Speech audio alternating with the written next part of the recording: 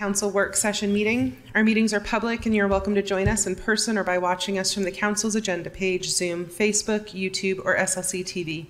We hope you'll continue to join us in whichever manner you feel most comfortable. This is a work session meeting during which there is no public comment. Please join us tonight during our 7 p.m. formal meeting to share your comments.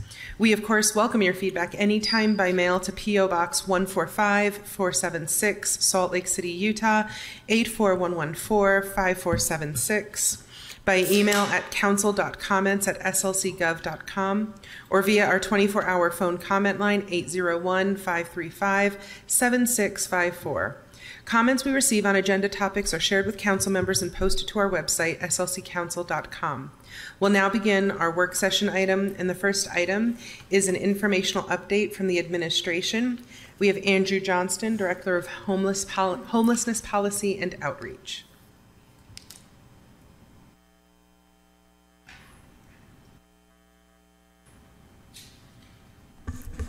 Good afternoon, council members.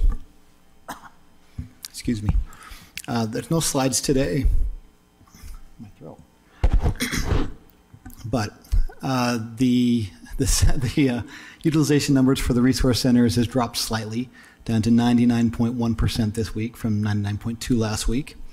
Didn't think that was a major update for you, but just in case you're wondering, we did have questions specifically around the Jordan River Trail, North Temple section of that area.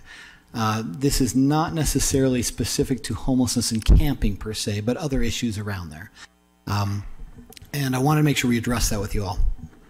So for majority of the summer, we've been coordinating closely with both city and state law enforcement, the Fair Park Authority, and private landowners in that area, trying to come up with solutions and ideas how to address the area. A couple of things have already happened. So one thing was, there's a lot of degradation happening under the North Temple Bridge at the Jordan River Trail. And so the city council and the city allocated funding to ensure that we could do some remediation under that bridge, and that is happening, and it's almost complete.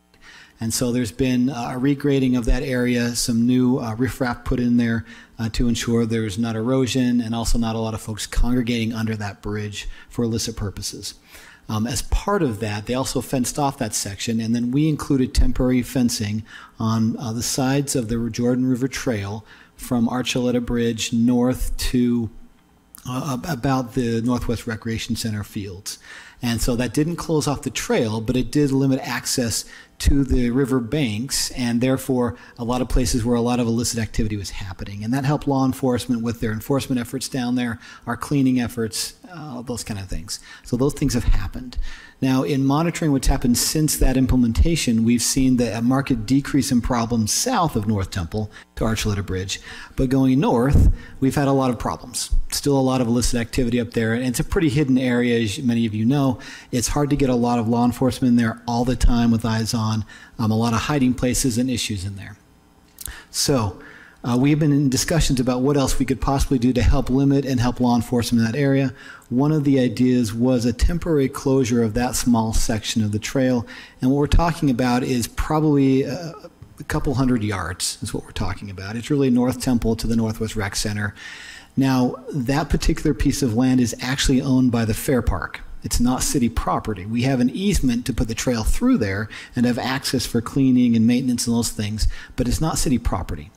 And so Larry Molinak at the Fair Park has been a really good partner in working with us about ideas. He's been on board with whatever we want to try and trying his ideas as well. And so one thing in preparation for the state fair this week, he put up fencing temporarily to block access of part of that section, about 100, maybe a little over 100 yards, just from between the two footbridges, really, if you're familiar with the area. The reason for that is that they have to use one of the big gates, which is slightly in by the river, for access to the fairgrounds during the state fair. To do that and to keep it clean and safe, it made sense to them to close it off at that first footbridge to limit access from the other side, retain access for them from their parking lot there, but not for everybody else coming through for other issues. Okay.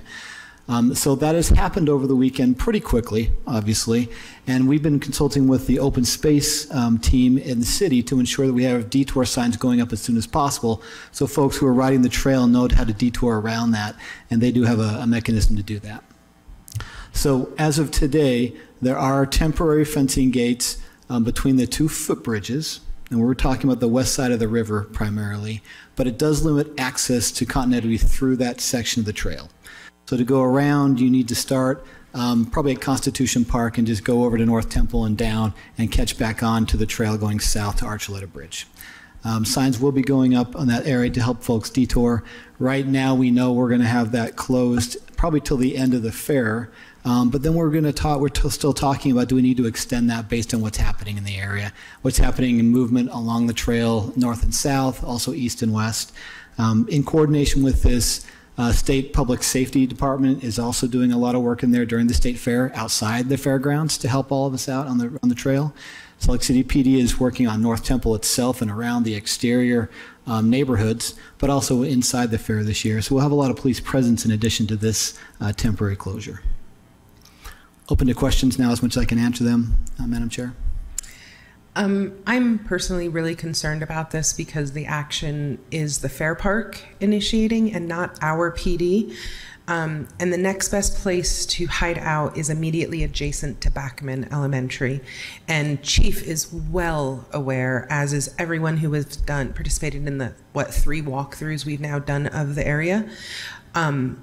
And because this is being done without our PD taking leadership, I'm really frustrated and worried that our neighborhoods bear the brunt of this in an unnecessary way. So what do we have to do to get the city to be more proactive as we've been planning to enact what we've been talking about and just kind of, I've described this to neighbors as the nuclear plan, and we know this is not the desirable way to handle an issue like this, but we do have precedents in Madsen Park that not insignificant improvement can happen, both to the environment and the social interactions there when we take this. So I'm more eager that my neighbors don't feel negative impacts. And just today, we had someone who clearly used to hang out back by that bridge, who was clearly was involved in whatever substance causes the zombie kind of pose, and was immediately in front of the house where my kids live and next door to where my niece lives. And I don't want them to move to someone else's kid's house, but it's already in the neighborhood. So how do we get our city presence more prominently poised here? Sure. I'm sure Chief Brown could speak more to this as well. As of Friday when I was down there, we had increased both foot and police patrols and vehicles, marked vehicles in that entire area. And we've talked previously, council member, about concerns about it emanating out to the neighborhoods and moving. And Chief is aware of that, and they're working on how do they get more patrols out there, specifically now, but also going forward in the next little future while it's closed and even afterwards. So that has clearly been part of our discussions. The Fair Park taking action with the fencing itself on their land wasn't without us also doing our part in the policing in that area and also planning with them. So it's not one or the other. We're trying to make sure we're very tightly knit on this one because one without the other doesn't work. So then should my neighbors be calling 911 when it gets into the neighborhood to make sure that we know where the seepage is going, or how do we... Yes, how do we tell people to handle this best? As a non-law enforcement professional, I would definitely say call 911 for immediate needs no matter what they are, even if you're questioning it. Rather err on the side of that than waiting. The second piece, if it's just concerns in general, the 799-3000 number, the non-emergency dispatch, is a great resource as well. If it's camping or things that are not immediate law enforcement need as far as a public safety problem, we always have the online app, but I would always err on the side of calling first. If you're worried about something, make sure police knows about it. They want to know about it. They want to be able to check it out themselves and evaluate themselves. So don't worry about bothering anybody. Call first, and we can work through it on the back end. Even if it's, I mean, this person this morning clearly was not aggressive, was probably more a danger to themselves than anyone else. But it is intimidating to our neighbors to have to navigate this while trying to get their kids to school in the morning. So, and I'm not a police officer, but I will say that a 911 emergency is not just for imminent sort of physical threat to yourself. It's about public well-being as well. So if somebody's a threat to themselves or somebody else, that's still an emergency. We still want to utilize that resource for those imminent needs we have. Again, recommend as a citizen myself, call, let dispatch and the police department figure out what their the proper level of intervention is, and PD can bring out social workers. They can bring all those resources with them. It's not that they come out just to arrest folks. It's try to get them to services as well. Councilmember Pui. Obviously, this is the whack-a-mole effect, and you close it from one side and it goes to a different area. And we talked for years about this and trying to solve the problem in front of us. But the issue carries years and years in now, and I would like our city to lead in this fight. This is, and I'm not talking about a fight against. We are always fighting against homelessness and the causes and the root causes. And your administration leading the cause by creating the most housing that ever has been created by a mayor. But we have a drug market crisis in my district, in the district, the confluence between District 1 and 2, and it is a terrible moment.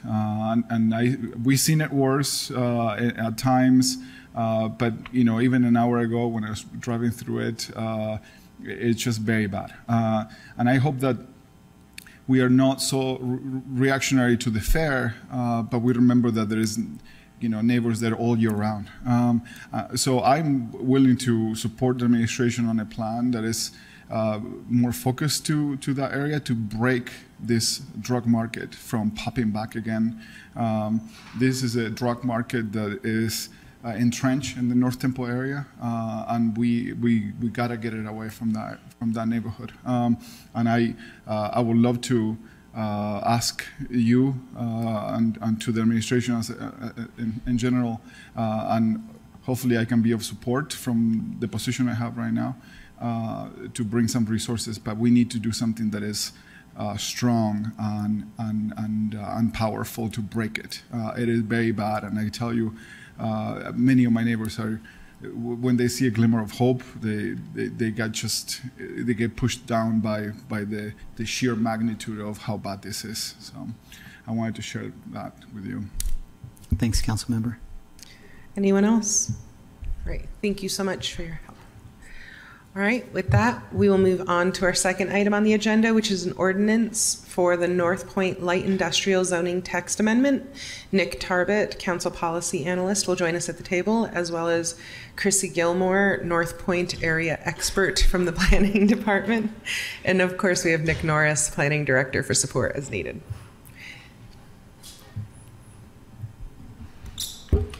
We're apparently just going to talk District 1 for the first part of this meeting. Big day. We planned that way, obviously. As you mentioned, this briefing is about the North Point Light Industrial M1A zoning district.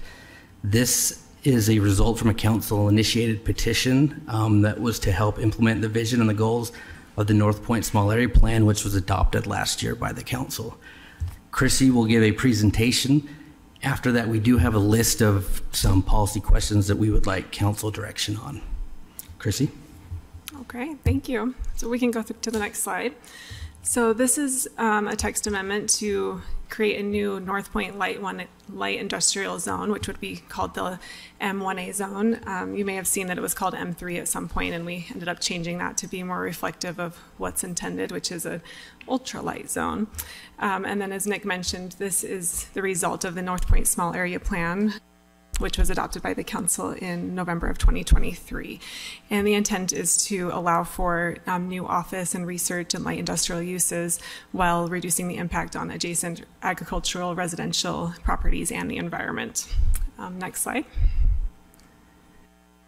And then, like we mentioned, this is a result of the small area plan. And so as a result, this zoning is suitable and is appropriate for land within that North Point small area planned area, which is northwest of the airport, approximately along 2200 South.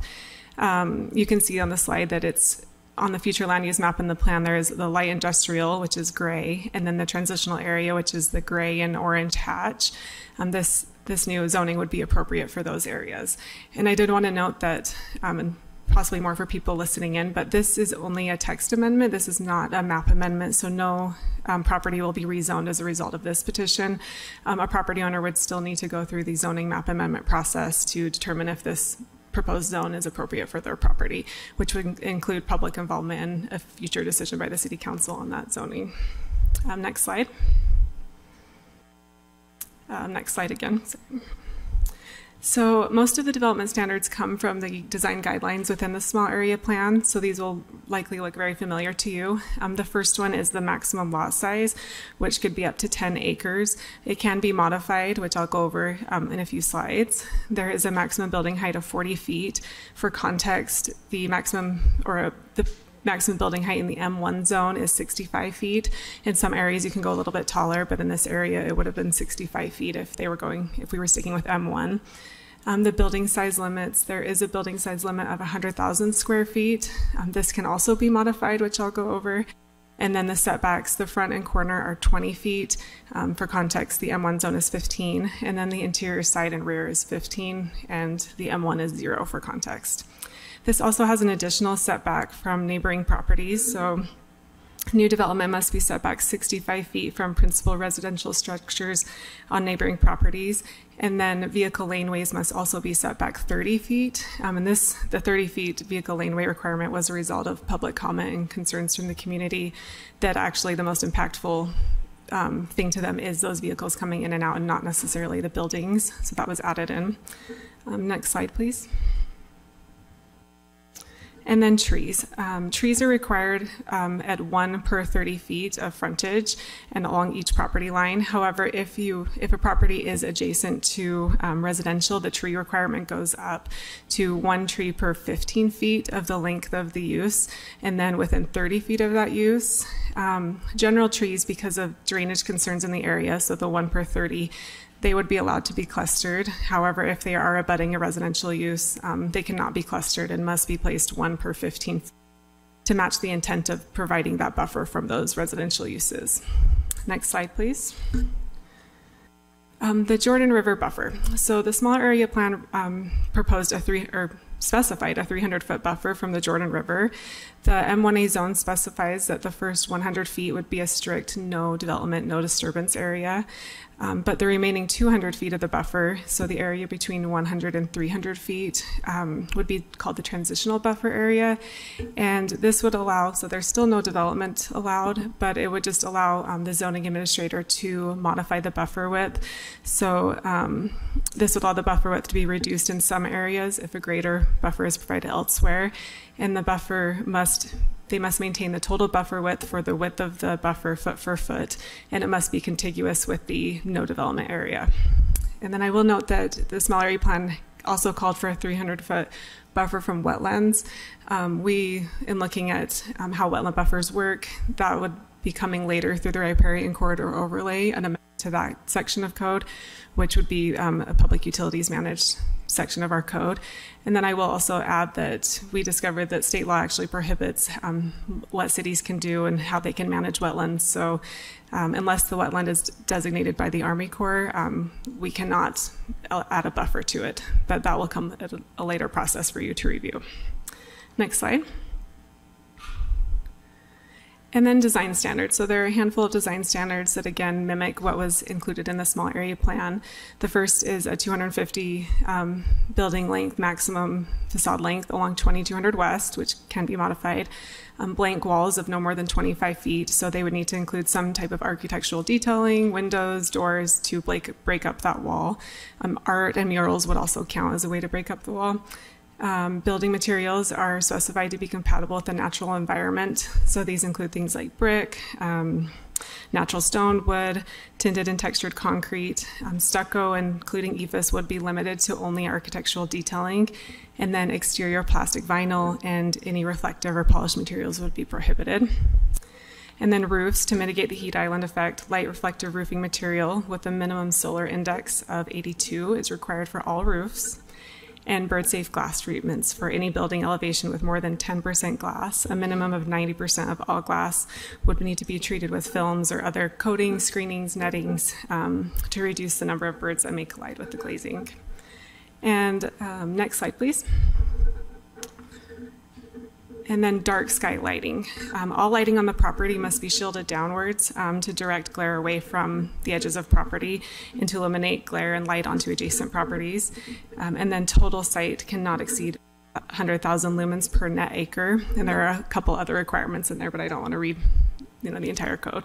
And then fencing, to minimize impacts on wildlife, fencing shall have visually open design with at least 50% of the fence open. And then hollow or pointed extensions are prohibited from the top of the fence. And then stormwater management. Retention of the 80th percentile storm is required for all new and redevelopment projects over 1 acre. And then detention must be provided to ensure that stormwater discharge does not exceed 0.2 cubic feet per second per acre. And the next slide, please. So like I talked about, the proposed zoning does include allowance to modify certain standards. Any land used to modify a standard would be required to record a restrictive covenant specifying that the land is voluntarily going to be preserved to modify a standard. And then additionally, any land used to preserve or modify a standard can only be counted towards one modification, so they can't double dip. So the first one is maximum lot area. So for lots larger than 10 acres, they can be granted if buildings and structures on the property are grouped and a minimum of 20% of the lot is modified as designated as natural open space on the development site. Required setbacks and disconnected small areas of open space would not count towards that 20%, but the code would allow wetlands, riparian canals, or any of those buffers to count. Then the second one is the maximum facade length. Buildings above 250 feet along 2200 West can be increased if more natural open space is preserved on the site. The ratio proposed is 20 feet of frontage per 5% of this total site dedicated as natural open space.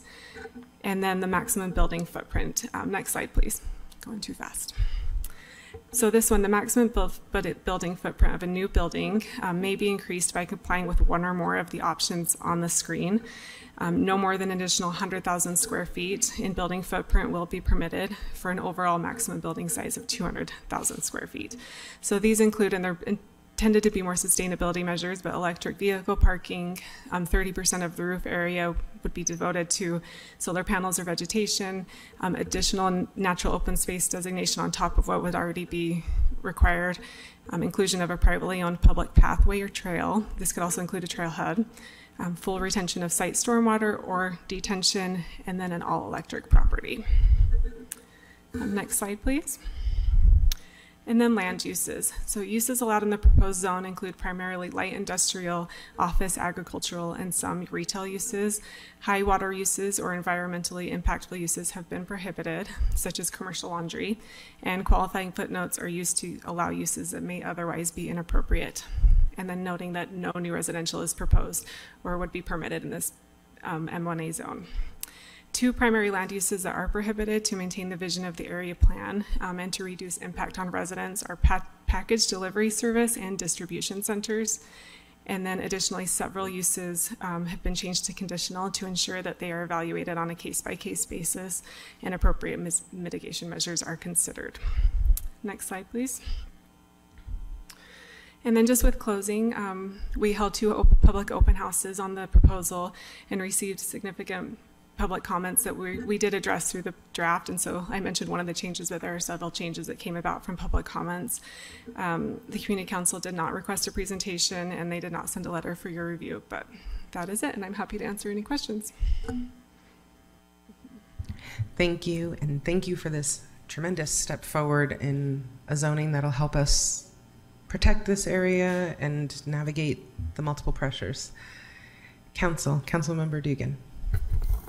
Thanks a lot for that presentation and the description there. Can you explain a little bit more on the buffer on, like, say, the Jordan River? You know, the first 100 feet says no development, and the next is transitional. What can you do in the transitional zone? Could you pave something in that area? So it would be very limited. We refer to the riparian corridor overlay zone has a table that says allowed uses. It's pretty much just landscaping, any utility maintenance that's already there. There could be like an informational Like you could set up some tables with some seating for an outdoor classroom, but there couldn't be any structures, no parking lots or paving.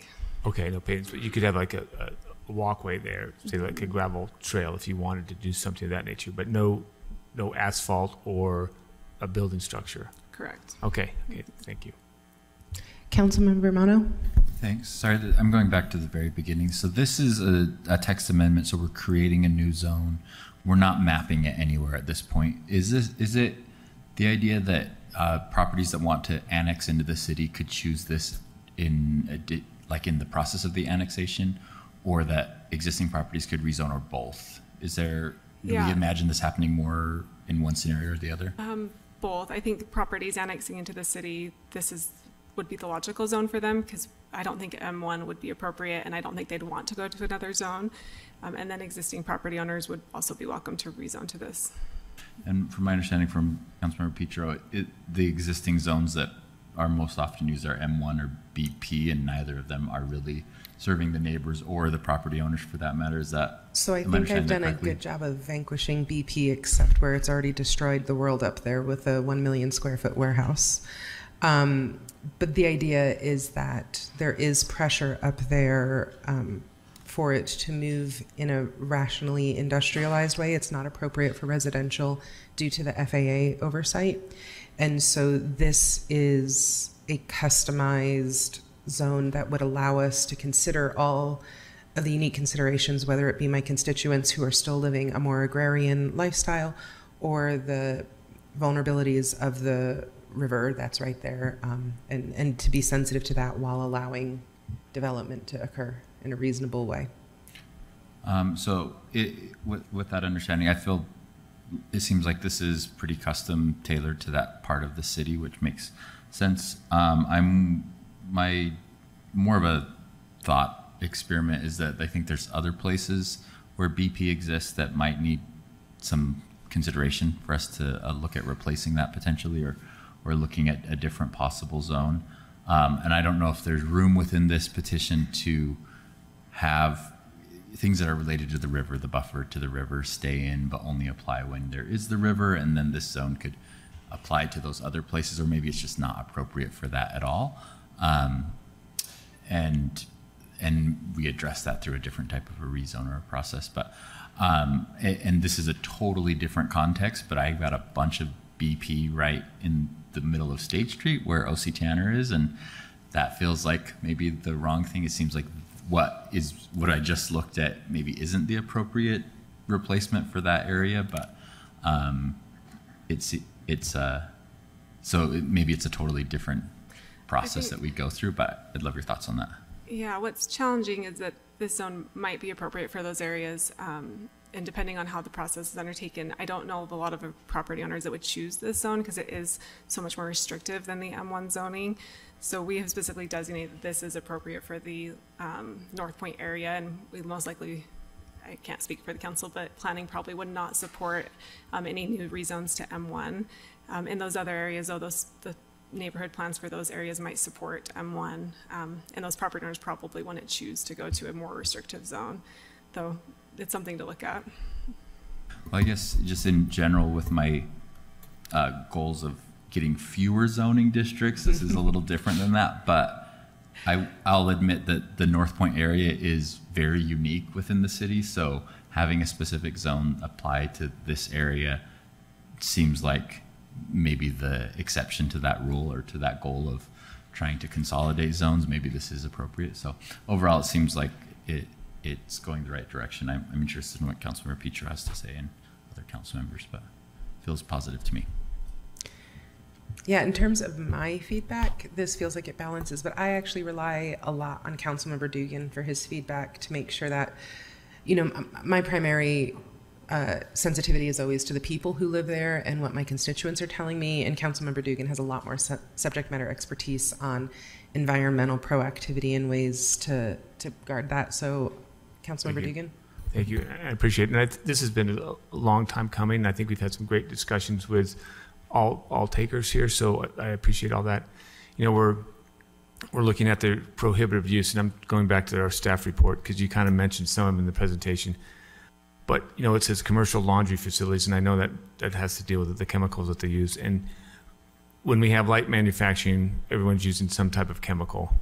What's the, and there's restrictions on how they use it. There's restrictions on how they discharge it in the International Center, and there's probably restrictions across the city on that. Is there tighter restrictions on the chemicals that the light manufacturers could use in this area compared to any other light manufacturing area because of the sensitivity of its proximity to the Jordan and the wetlands? Yeah, that's a great question. No, we did go through the M1 land use table and really tried to pare it back from that to consider those things, but there's no specific language that would limit different types of chemicals. Oh, I see Nick. The city does have a stormwater recharge overlay zone. I'm not exactly sure which zone this area falls in, but that does limit the types of chemicals and other harmful substances that businesses can actually store and utilize. So we can look at that and see how it applies to this. Yeah, I'd appreciate that, because I know I was in a former company. We had a lot of hazardous material, but we had a very strict use in how we could discharge it and how we could, store it and then dispose of it. So, but that was in the International Center, which is still close to the wetlands, but this is even, it's right next to it. So that's just my concern there. Yeah, understood. My guess is that this is probably in a secondary recharge. Some of it might be in a primary recharge area, but yeah, the regulations are different. But my guess is this would not be much different than what was at the International Center as far as that goes. The other, I appreciate the building height, the lights, the size of the building, all that is, I appreciate that, and the setbacks on the roads and the streets. So I appreciate that. Thank you. The only thing I would wish to put it in here, which we can't codify because it goes specifically to use, is a limitation on the number of particularly large trucks that can go in and out. I think the size of the building will be a natural deterrent to something, and the prohibition on distribution centers will help with that, because it won't just be trucks in and out. But the trucks to the current construction site are what caused property damage and the deterioration of quality of life for people who live out there. So I think that the building side is probably the closest we can approximate to that. Councilmember Pui. Wasn't there a way to do something like that by limiting the size of the dock? What kind of dock gate and if it could cross dock versus. I remember in one of the conversations we had, and I think it was related to some of these areas that we're talking about. But if you had a different kind of dock, they limit the size of trucks they can have, which limits potentially the trucks that are bringing in. But I wonder if that's even possible to include. Yeah, this draft does not have limitations on docks or loading areas. We did look at that a little bit and decided that the existing transportation loading and so forth match what would be appropriate. We can look into it further if you'd like. Yeah, I think the way to do that would be limit the number of loading docks, not the type, because they can actually have internal mechanisms that make different floors of trailers work with warehouse floors. So limiting the amount of them, you potentially curve the use or the size of the trucks, or the amount of trucks, I guess. Probably not the size of the trucks, but the number of trucks you might be able to. From what we've heard from a lot of the people who are interested in developing in this area, is that because they see a market for the smaller scale light manufacturing, they probably don't need a lot of docks, but it's hard for them to decide how to make up 100,000 square foot building based on needs. And so unfortunately they have to build the docks when they build the buildings, and so it makes it really hard to figure that out. They would have to have some idea of what their long-term uses are going to be in order to make that work. The other thing I think we should be aware of as a council is we're giving ourselves a tacit prioritization to roads in this area, 2200 West historically has been an agricultural road that isn't capable of sustaining and has been degraded to the point of probably failure. And as soon as the annexation from the unincorporated county into the city happens, 29 West has to be a priority, because that 1 million square foot warehouse, which did not have any of these protections or prohibitions on it by right, it's business park's last terrible stand in our city, I hope. Those 18-wheelers would be forced to use 2200 West to access that site if we don't build 29 West. And under my predecessor, apparently the agreement was 29 West would be put in. The understanding of the constituents was that it would be before construction. It clearly was not, which has led to the tremendous upheaval there. So we do have a tacit transportation priority that we're coming in, creating this permission structure for this sort of development in the area. Chair. So is that something that we could include in like a legislative intent, or, you know, put on a list? I'm just curious, like, how we make sure that as we move forward with future, you know, opportunities for funding, that we have this very clearly stated and a reminder every time that comes up. Nick or Jen, what's the best way? So is the legislative intent to construct 2900 West? I was thinking like research the costs for, Okay. like what that would be, just so that in the future, as again, we are making decisions about budget, that we have a clear expectation of what that would entail. I was going to add that part of that subdivision approval for that BP piece was for that road, for them to build that road as part of, before they construct phase 2 of their project. The reason why it was tied to phase 2 is because we couldn't legally prohibit them from accessing an existing public street with phase 1, and phase 1 where the frontage is on 2200 West. So we can look into the status of that that phase, but the annexation has to happen first, because right now it would go across unincorporated land, and then that doesn't mean we can't build the road. It just means the county would have oversight over that, and then we'd have oversight over the rest of it. So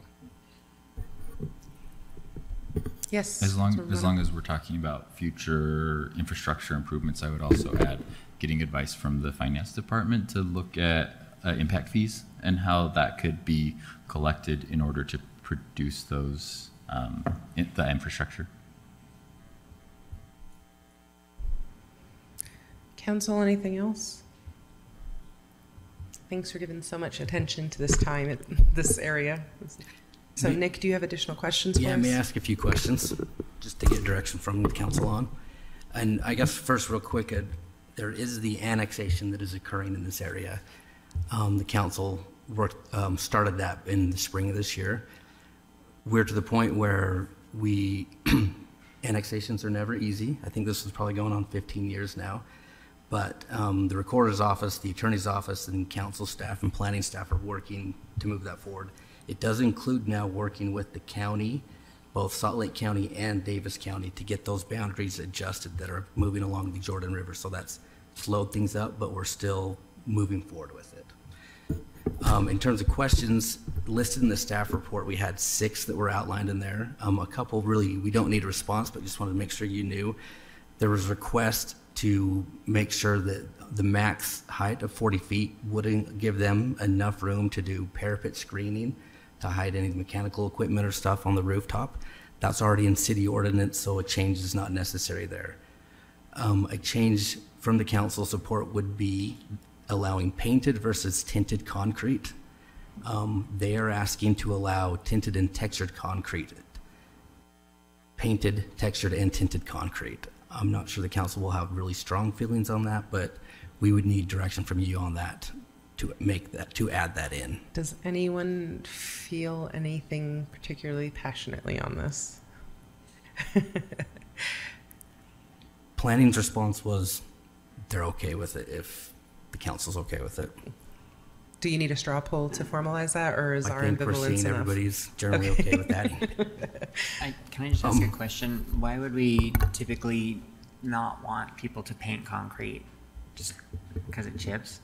A few reasons. Concern in this area specifically about color. You know, we don't want to see bright purple building, and we can't regulate color, so that was one of the ways we were going for tinted concrete instead. That said, the specific developer or person that mentioned this concern, we didn't realize the cost associated with tinting concrete, which is quite a bit more than painting. Is color something we could address in a development agreement? I'm not sure if color can be addressed in development agreements. I would think it probably could be. It just depends on if not everyone may be coming in with the development. You can't just say don't be tacky in a code. We can't. Okay, Nick Tarbett. Okay, the next one, this is more of an FYI. They pulled back the request, but it was regarding the breaking up the street frontage. Every 25 feet, there was going to be a requirement that some type of architectural feature would be needed that would either project about 12 inches or be recessed 12 inches just to break it up. They had asked if it could be changed to 8 inches. And planning said that they would prefer that not happen. 12 inches would stay consistent with other elements of city code.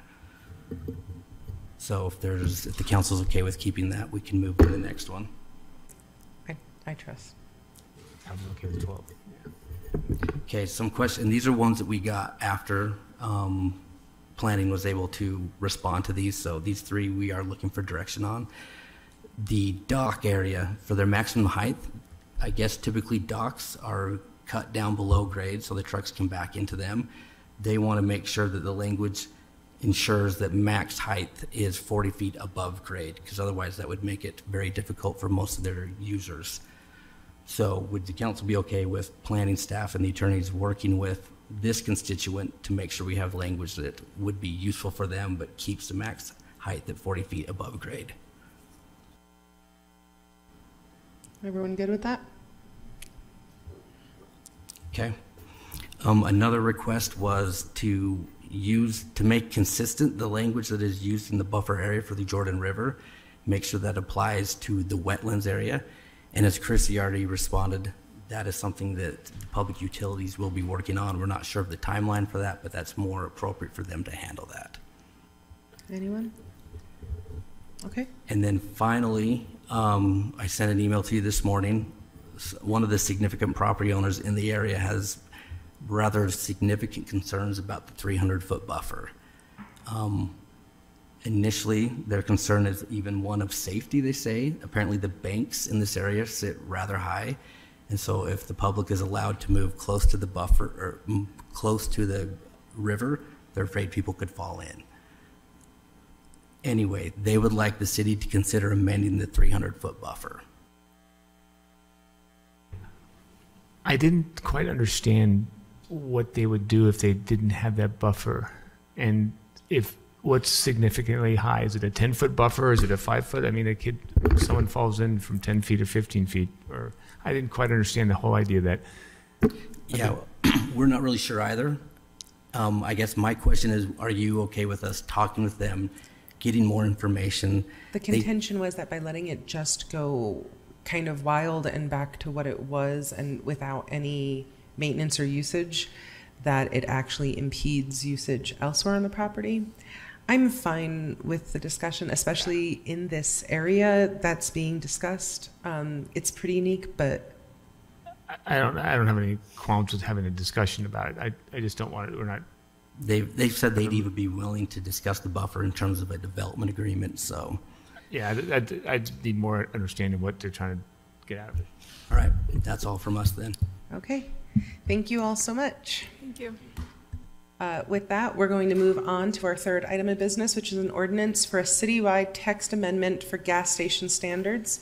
Brian Fulmer, Council Policy Analyst, is joining us virtually, and Diana Martinez, Senior Planner, will be at the table with us. Brian, it's all yours. Thank you. This is a proposal from the administration to amend the zoning ordinance to require a minimum distance new gas stations must be from rivers, streams, or other water body and parks or open spaces in the city. It would also prohibit new gas stations that do not meet the proposed standards. With that, I'll turn it over to Diana. Hello. Just to reiterate what Brian has said, this is a citywide amendment establishing standards for gas stations and facility uses with underground and above ground fuel storage tanks near water sources and open space. So I just want to point out that, next slide, please. The two pictures on the bottom, that's exactly what we're talking about. So we're talking about fuel tanks underground at gas stations typically, and then on the right, it's an above fuel tank that is typically at like a fleet type of facility, just to distinguish the two. We are asking for a recommendation of approval. Next slide, please. What the proposal initiates is a general standard for regarding fuel dispensers and fuel storage tanks, additional standards for new gas stations, EV charging requirements at gas station locations, additional standards for fuel dispensing facilities, and upgrades to the non-conforming gas stations to non-conforming gas stations and fuel dispensing facilities. What the proposal changes, next slide please, thank you. It proposes a change and an addition of the proposed text amendment to 21A36-120. It adds standards for new gas stations and facilities with underground and above ground fuel storage tanks. It creates a modification to the ordinance 21A33 land use tables by providing provisions to uses that would allow fuel tanks. And it creates the deletion of, or it deletes the ordinance 21A40070, which was titled Motor Fuel Pump Regulations. Any questions? Council? Councilmember Puy? You're looking tentative. No. I have 1 second. I need Simon for my. I just had the question about the policy question about the 30 feet versus the 10 foot from Maverick. I mean, is it currently 30 feet from the property line? It's currently not. We don't have anything established for fuel tanks, but the proposal has left it at 30 feet. 30 feet. And I kind of like leaving it at 30 feet. I mean, I think they talk about Maverick says it's impractical and necessary, but I also look at this and it says, we have 7% of them have leakage, into our water, so the different tables and the different sediment is an issue. It may be impractical and unnecessary, but I think it is necessary if we were having that many problems with leakage in this modern day, and we can't have a storage container that doesn't leak of hazardous material. 7%, that's high. It is very high. I would stick with the 30 feet. That's my point. Great. Councilmember Puy, are you ready? Councilwoman Young, slide in. Okay, Councilwoman Young, then Councilmember Puy. Thank you. I'm just going to add to Councilmember Dugan. So I too support maintaining the component. I understand the argument, and that argument really, from a rational standpoint, only holds true when you're looking at a really small property. And if it's that small, maybe it's just not the best space related to a development for a gas station. So I would rather be cautious related to our waterways and making sure that we're protecting those. Thank you.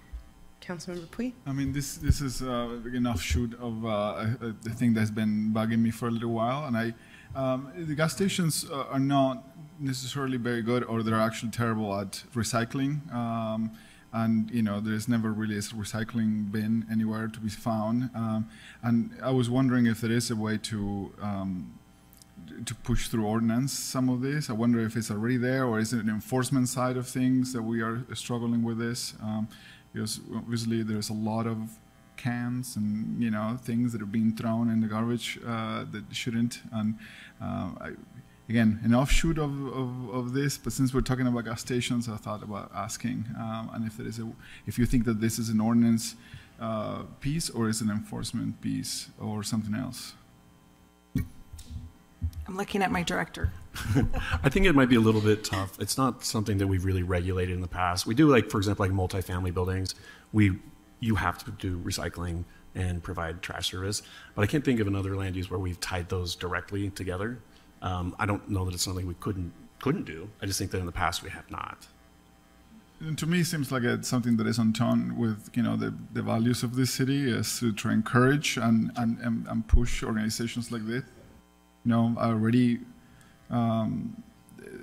they're doing okay, and another garbage can and another service probably is not going to break the bank, but it certainly is something that it's a value of our city. So I think pushing them to do that is something that I care a lot about personally. So I don't know how the council feels about it. Yeah, I'd like to concur. I think this has been an issue in regards to our process, and I think as we look to expand the footprint of these gas stations, to require them to look at our zoning, to have a more sustainable process where trash pickup and recycling can be more conducive in this process. That's something I'm certainly interested in. Every time I see a big old cup floating around in our city, I feel like I'm just another lost paper, trash bag floating around. So we want to prevent that from happening. Thank you. Definitely be willing to talk to sustainability and check into that before the public hearing, and get feedback back to Brian. I would love that. I think that's an opportunity, since we're talking about this, maybe it's an opportunity to just include some. Yeah, that'd be great. Thank you. Council, anything else? All right. Thank you. Thank you. Thanks for your time. We will move on now to item number 4, an ordinance for a zoning map amendment at approximately 450 East, 700 South. Brian Fulmer, Council Policy Analyst, is still joining us virtually. And Aaron Barlow, Senior Planner, will be at the table. And we get Chrissy Gilmore back, too. This is a proposal to amend the zoning map for property at approximately 450 East, 700 South in Council District 4 from its current RMF 35 or moderate density multifamily zoning to RMF 30 or low density multifamily. The petitioner's stated objective is to develop unused portions of the property with 2 additional homes. An existing home on the property is proposed to remain. The petitioner is not able to join us today, but staff can follow up with him as needed. And I'll turn it over to Aaron. Great. Let's go to slide 2. So like Brian mentioned, this is a request to change that zoning, and the Planning Commission recommended approval of the request. So you get an understanding of where the property is. It's on 700 South between 4th and 5th East. Some buildings of note is the Liberty Wells Community Center there, part of a development by Ivory. There's the old church building directly to the east of it as well. Just to give you some context, here are some photos of the projects. Sorry, go to the next slide, please. And there's the location. Next slide.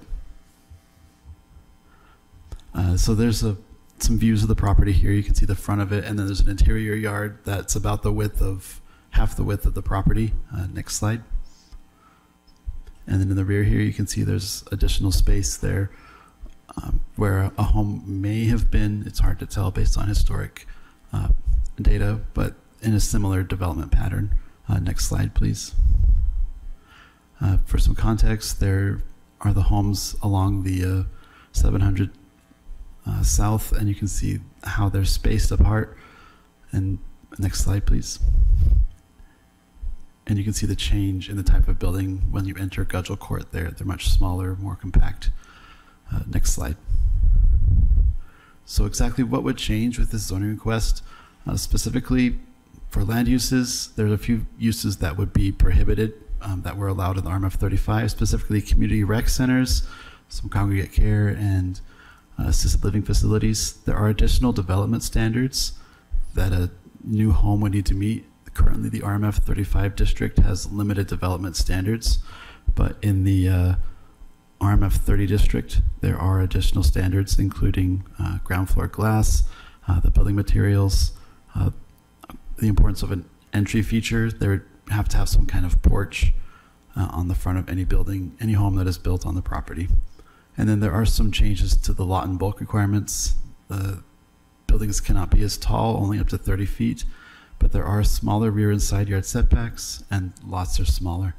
And the biggest distinction, I think, is the lot size, and then the no minimum width for new lots.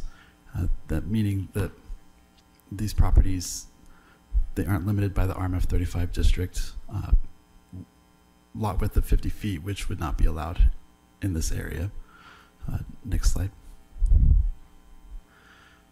Planning staff reviewed this request according to the master plans that are applicable to the project and found that it met these specifically as far as housing, moderate density, utilizing existing infrastructure, and promoting family-sized infill near parks and amenities. Next slide. The biggest item to note on this project is that there is a preservation easement from Preservation Utah on the property. It is a private easement that the city has no part in, and zoning is not controlled by this preservation easement. What's required is if there is development on the site, it needs written consent by Preservation Utah's development board. And currently they hold no position because there hasn't been a development request on the property. Next slide.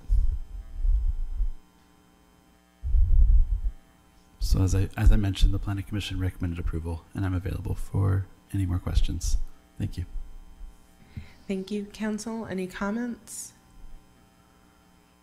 I think it's really exciting to watch this zone that we just improved to get used, and to get used with a historic preservation angle. I think it's an exciting test of it and use of it. So, Councilmember and also Deegan? to smaller homes too. I mean, this Yeah. goes back to the, like, these aren't considered cottage homes.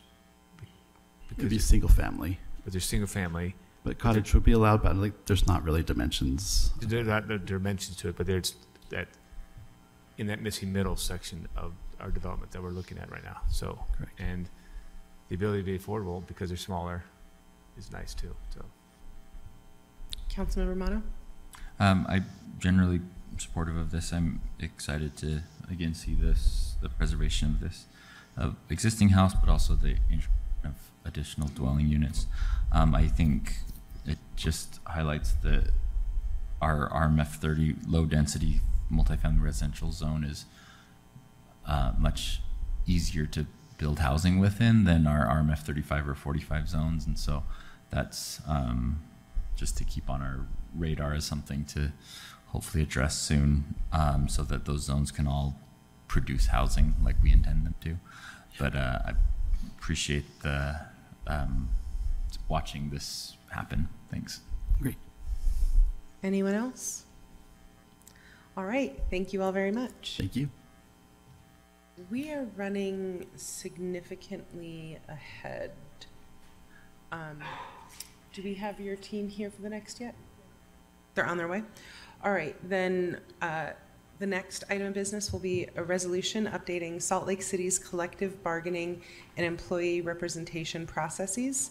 Katie Lewis, our city attorney, will join us at the table, as well as, testing my name pronunciation skills today, Jonathan Papasideris. What is it? Papasideris. You don't say the second A, okay. Who is a senior city attorney, and Jason Oldroyd? Jason Oldroyd. Oh, well, they put a YST on this, so another senior attorney. All right. Well, I just want to say that I can read the letters. I didn't know the name though, so when they come in, we'll have them join you. But Katie, do you want to start with an introduction at least? Absolutely. I may need to filibuster until they get here. This is a amendment to the city's long-standing collective bargaining resolution that we have in place that authorizes the city to collectively bargain with recognized bargaining units. Currently, our recognized bargaining units are the Fire Union, Local 81, the Salt Lake Police Association, and a unit of AFSCME, which is the Municipal Employees Bargaining Unit. This makes some changes to the resolution, and I'm hoping that Jonathan and Jason will be here momentarily to go into detail with it, because they have been serving not only as our chief drafters of this resolution, but also chief negotiators with the unions. So I'm hoping they'll be here, and I may pause for a minute until they arrive. We're happy to pause. Thank you. Oh. And there they are. I was You filibustering. summoned them. Yeah. It's our fault. We're running ahead of schedule. Thank you for being here. So this is Jonathan Papasideris, and this is Jason Oldroyd, two attorneys in our office. I just gave the brief introduction about the purpose of this is to amend some terms of the collective bargaining resolution, and I'll go ahead and hand it over to the two of you for more detail. Great. Thank you, Katie. Thank you, council members. Yes, as we were not here for it, but the purpose of this request is to amend the Employee Representation and Collective Bargaining Joint Resolution that was last adopted, was last changed in any way in 2011. And so in the course of labor negotiations and other things that came up this year, the administration has determined that some changes to this resolution would be ideal in order to make the resolution better conform with best practices. Let me highlight a couple of major areas. The first is that under the existing resolution, there is no mechanism for what I would characterize as a competing employee organization to challenge any of our existing employee organizations in order to be the exclusive representative for a group of employees. So let me phrase it this way. I am Union A, and I currently represent a group of eligible employees in the city. Union B believes that it can better represent those employees. Now, it's not the city's job or business to decide which union is better situated, but right now there is no mechanism for Union B to even attempt to raise the question. And so the current situation is essentially frozen the city's labor relationships in amber. This will provide an opportunity for people to take advantage of that in a prescribed and circumscribed way going forward. Second would be options in case of impasse, and that is what the legal term for what occurs when the city and an exclusive representative are unable to arrive at an agreement. The existing resolution provides really very few options. This one will provide many more options for both the council, the mayor, and the labor organizations themselves. It will allow aspects of negotiations that have been successful to be put into place rather than throwing the baby out with the bathwater if a complete agreement cannot be arrived at. There are many other things in terms of language cleanups and things like that, more linear formatting that we could get into, but those are the high points. I would like to turn it over to Jason, who will talk a little bit about one of the mechanisms, which is if there is a challenge at what we would call a verification of petition and an election. And there is a financial component to that Jason's going to talk about. As Jonathan just mentioned, thank you. As Jonathan just mentioned, we do have a financial component to this process if we need to verify the petition and hold an election. The city itself would not be involved in the process or in tabulating the votes, but would need to contract with or hire a third-party neutral who could perform that process for it. Currently, we don't have anything that has been set aside in the budget to do that, so we would ask that you consider, as part of the upcoming Budget Amendment 1 that you'll be hearing later on today, to add an additional $25,000 that would be allocated to that process, so that if there is in fact a challenge, that we would have the funding necessary to facilitate that petition. Quick question. Go ahead, Council. So quick question. I mean, obviously I have a lot of questions about how all this works, but so members of Union A could be also members of Union B at the same time? Yes. I mean, let me try to address that distinction. So whichever labor organization is the recognized, what they call exclusive representative, that's the term. That labor organization represents all of the eligible employees in that class. So let's use an easy example. Let's use whether or not they're members of that union. Correct. So in Utah, you are not required to pay dues to a union in order to be represented by that union for purposes of collective bargaining. However, you can pay dues to another labor organization. And in fact, many people do that. They pay dues to an organization that does not serve as their exclusive representative. So to answer your question, council member, you can be represented by Union A, and you may pay dues to them, you may not, that's your choice. But you could also pay dues and be a member of Union B, but Union B would not be your exclusive representative for purposes of bargaining with the city. Does that make sense? Yes, it does. Okay. How frequently can this bargaining entity change? Could it theoretically change every year?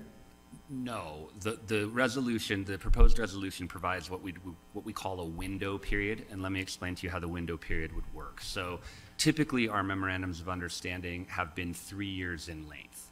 So what the new resolution provides is that, let's say we have an MOU that is expiring on June 30th of 2025.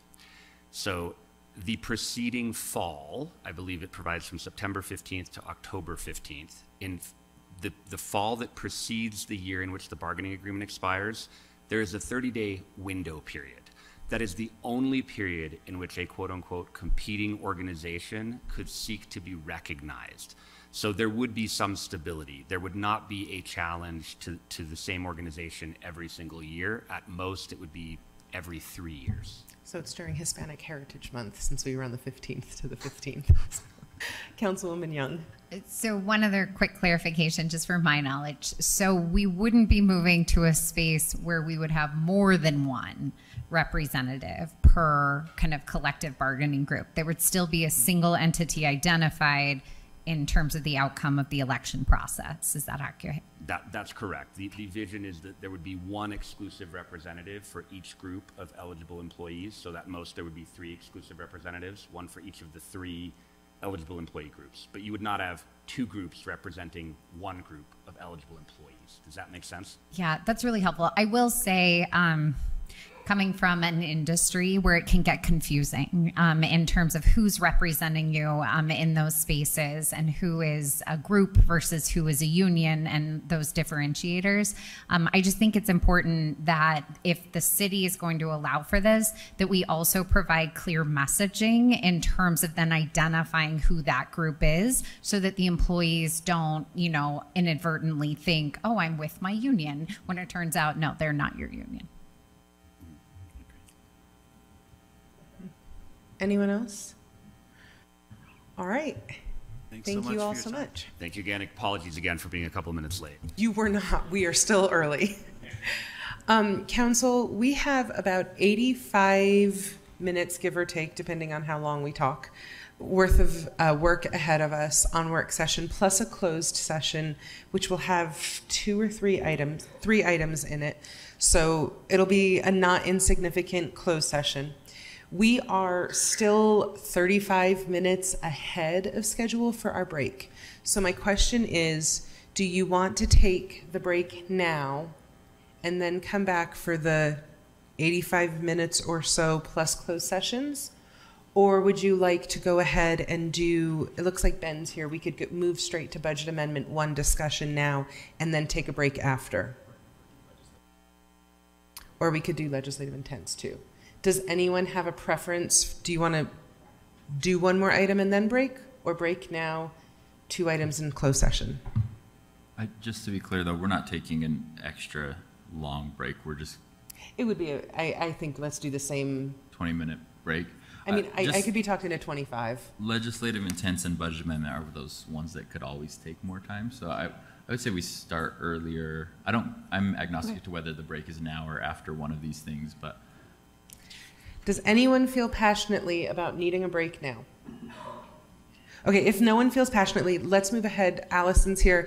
Let's move into our legislative intents. We theoretically have 40 minutes scheduled for this. Like Darren pointed out, we have flexibility on time. So, Allison, I'm turning the time over to you. Thank you, Madam Chair. I'm just pulling up my information. And Scott, if you haven't already, could you pull up the attachment I sent you earlier today? Wonderful, thank you. There it is. So This is the first, and I'm going through all this both to refresh memories and to welcome the people who haven't been through this cycle before. This is the first of 3 planned briefings on legislative intent statements. These are the council's formal requests to the administration, and they're adopted as part of the annual budget. The objectives for today are simply to exchange information and clarify FY25 intent language as needed. They're also to receive information from the departments on related work they may already have in process, and to provide feedback to departments on their questions so that they can plan their work to try to complete these intents. Council staff will follow up with the administration and provide a response to you on anything that the administration will need time to research. So, unless someone has a better idea, I can review the list of new intents from FY25, and all of you can identify any intents that you wish to discuss. And based on this discussion, the council could choose to edit the intent language if needed to improve clarity or change depending on things that you may have thought or learned since then. Again, I want to stress that there's no expectation that the issues outlined in the legislative intents will be resolved or fixed today. The idea is just to discuss about them, not solve all these items. And then just so you know, the second legislative intents briefing will be scheduled, it's usually scheduled for January or February, so that will be one in which the departments can provide some information if they have time, if they have had the opportunity to, for their progress on the budget on the legislative intents. And the third plan round of written updates and responses is included in the annual budget information, and then they are discussed as part of the budget briefings and a separate briefing, as you may recall from just a few months ago. So if there are not questions, I can begin just going quickly through the list of legislative intents, or if you'd rather review them yourself and shout out which you'd rather talk about. Council, should we have Allison escort all of us through them together? It feels the surest way to get success. Let me escort you then. The first one is a bit arbitrarily placed in the attorney's office. It has to do with noise enforcement. So it's requesting a briefing from the administration and or the attorney's office about noise enforcement in the city and existing state law. It would include, but not be limited to, both vehicular and non-vehicular violations, additional enforcement resources, noise ordinance waiver policy, semi-annual noise enforcement reports, consideration of increased fines, and proactive work with event spaces and institutions. Jen Bruno has a little... Thanks, Jen. I just wanted to see if there's a way to add ambient noise and a way to research future growth and the noise that we're considering with that. I just think this isn't necessarily a priority 1 or 2 call that's going to be called if there's an emergency. Certainly not, but further researching quality of life and nuisance law ordinances is going to be quintessential in the future and something that I'd like to see. When you say ambient noise, you're referring to things like on the west side we deal with the highway. Yeah, those sorts of things. Exactly. Ambient noise in relation to, I think, looking at apparatuses of living around us. Exactly. Okay.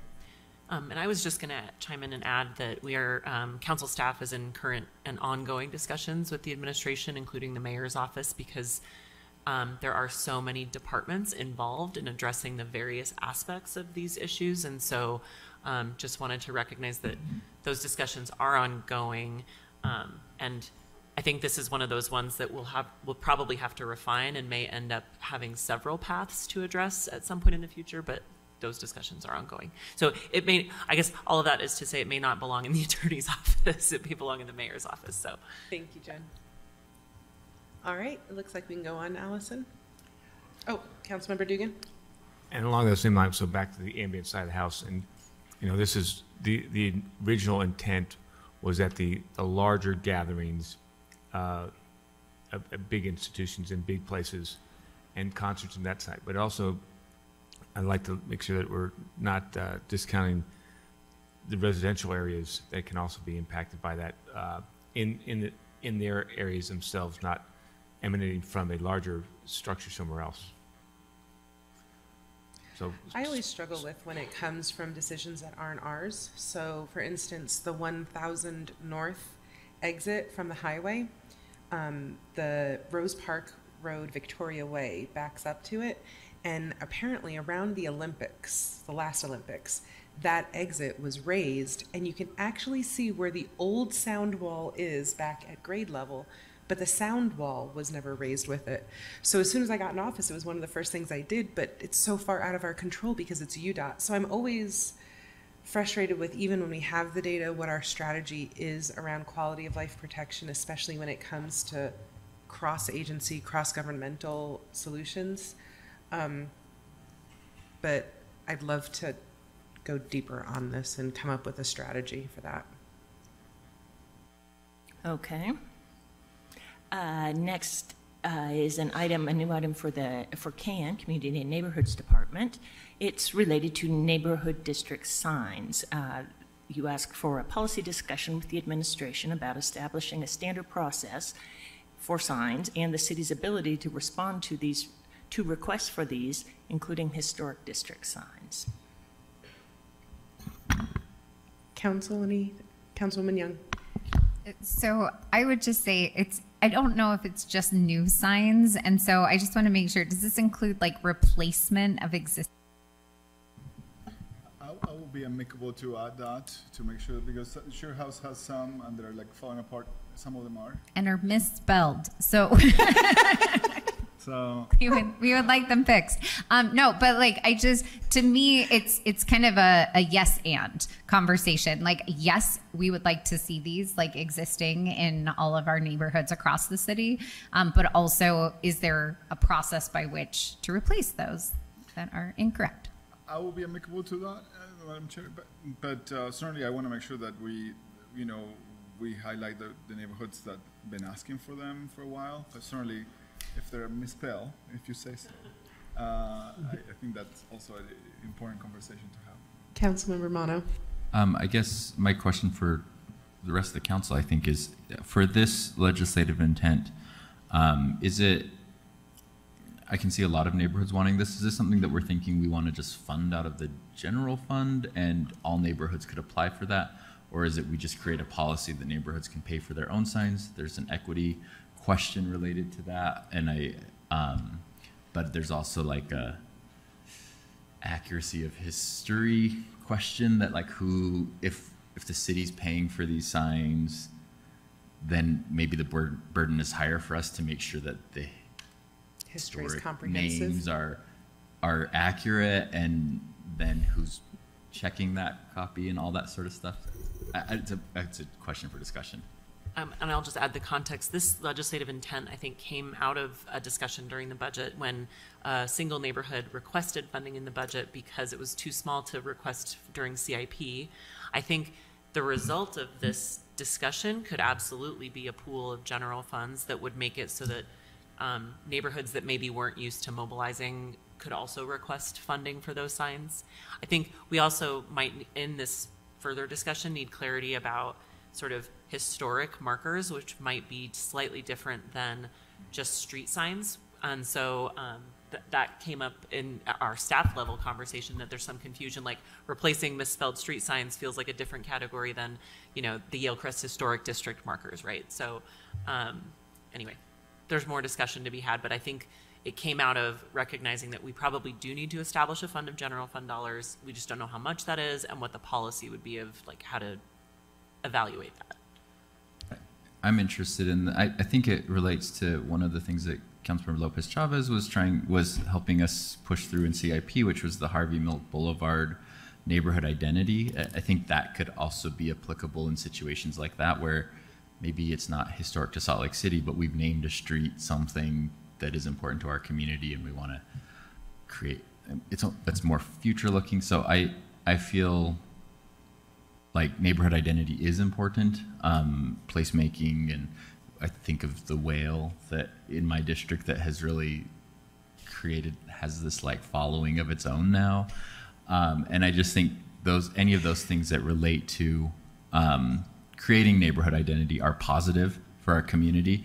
And so I would like us to work on that and work with the administration on what that looks like. Councilwoman Young. Yeah, and not to amend anything related to this, but I also do wonder, like, what our opportunities are related to this aligning to, you know, the 10-year vision for the Olympics. And it's like, and what resources could exist in that space to be able to be more welcoming, but also informative to visitors coming. Well, and in that vein, if I could layer on another layer of complexity, I would love to see in time for the Olympics us to be moved towards the smarter city. And those, I know I've brought it up a million times, the signs we saw in Atlanta when we were at NLC, which are not just historical markers, but are also, you know, vestibules for city business. People can pay parking tickets and things like that there. They can find out transit routes maps. They can, you know, see the history of the location. Maybe it's not a static sign anymore that we're so interested in. Maybe it's an adoption of technology that allows us to have a multifunctional thing, particularly I think in the downtown core in commercial districts, it feels appropriate. And if I could add, I received a note from Blake Thomas saying he just wanted to say that public services and engineering would be responsible for the replacement and any contractors involved in terms of the replacement of those signs, but that of course planning would be happy to provide the expert knowledge regarding zoning in historic districts. I think that's another reason this conversation is helpful, is once we discuss it more, we realize the department that really should be leading the effort. And so thanks to Blake for that clarity. Council, anything else? All right. So moving on to things that we've tentatively assigned to the finance department. The first is policy goals for zero-based budgeting. So the idea here is to use the FY26 budget process as an opportunity to evaluate efficiencies and staffing resources in, I believe there are 3 specific policy areas. The first is related to balancing resources in the Public Lands Department, so whether additional resources are needed in all areas of the Public Lands Department, or if resources can be shifted to address the balance between new projects and ongoing responsibilities. Second would be evaluating alternative response programs, evaluating the city programs to address public safety, homelessness, and parks across departments, and using a zero-based budgeting approach. And this is something that we have been working with the mayor's office on a start to this. And then third would be a staffing vacancy analysis to evaluate all vacancies, so full-time employees, part-time employees, and seasonal employees as part of the zero-based budgeting exercises. Any comments or questions on those? Council? Councilmember Mono? I would say I'm supportive of all of those, but the one that's the priority for me is B, evaluating the alternative response programs. I'm glad to hear that that's already started. I know that there was discussion about that. The reason why that one feels urgent to me is that 2020, we had a lot of conversations about these alternative response modes. We created all of those. We have hopefully enough time under our belts to actually evaluate those.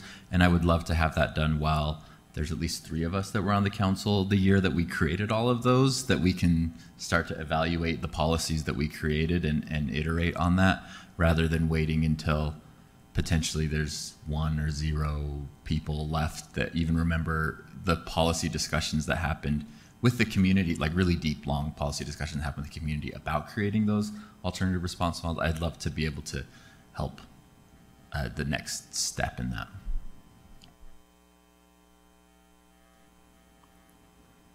Councilmember Dugan, did you have? Okay. The second one for the Finance Department is on the consolidated fee schedule. It's a request that the administration evaluate the consolidated fee schedule in the areas of sidewalk closures, lane closures, and fees, including potential fines, reducing business license fees for push carts and other mobile vendors, providing 100% forgiveness of city playing field fees for youth development teams in return for sweat equity, and then an annual report to show the share of each fully loaded potential fee that is proposed so that the council can consider adjustments to that share. Council? This one's real important to me on the youth development leagues. And I don't want to overstep, but it's real important that if you're going to participate in developing our youth, that we're not going to hamstring you, especially if they're cutting the grass, chalking the lines, doing all that stuff. So. Thank you. Councilmember Dugan, then please. Appreciate that. And also, I want to make sure that this part of the discussion I've had recently is where seems like there's been a for-profit organization that's been using some of our smaller parks to do sports training on the park location, and it's I don't think it's authorized. And how do we allow them to do some training, but not on the smaller parks, and allow them to do it in the right areas? And so I'm not sure how that fits. It may fit into the consolidated fees, or at least some avenues for people to do some training, but not so much on the smaller fields or the pay structure for that. Councilmember Puy, then Councilwoman Lopez Chavez. Okay, hear me out here. Let's talk chickens for a minute. There's a few of my neighbors that they are raising chickens literal chickens in our districts.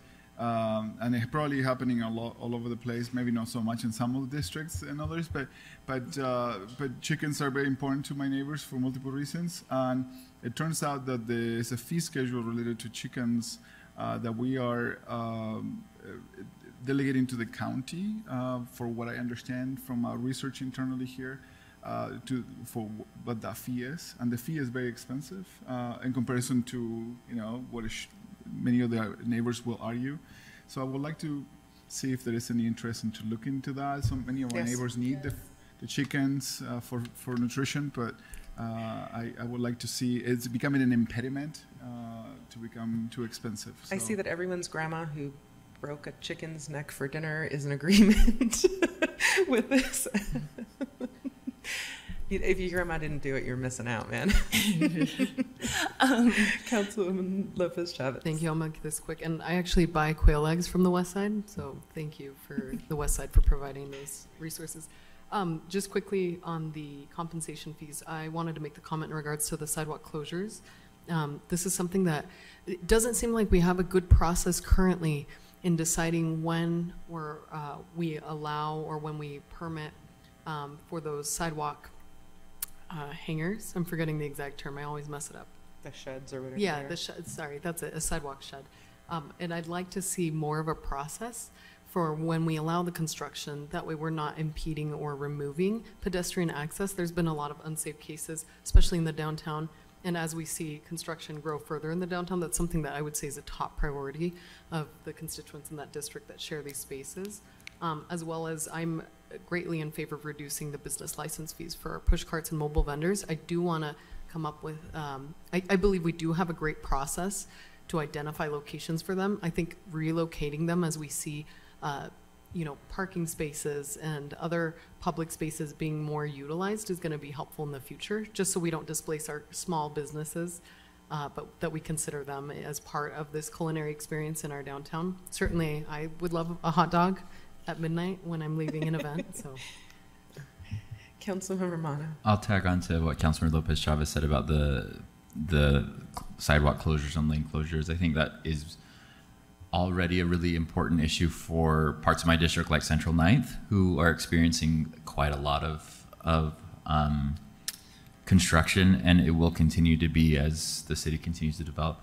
One thing that I've noticed is that I don't actually know, I'd love some more information about what our process is for checking up on those permits, because I know there's at least one, and I think there's a second one that might be happening now in my district where a construction project had a permit but actually went and got stalled but never reopened the street, and we never actually, I don't know that we checked up on that street closure permit, and so it kind of sat there for a while.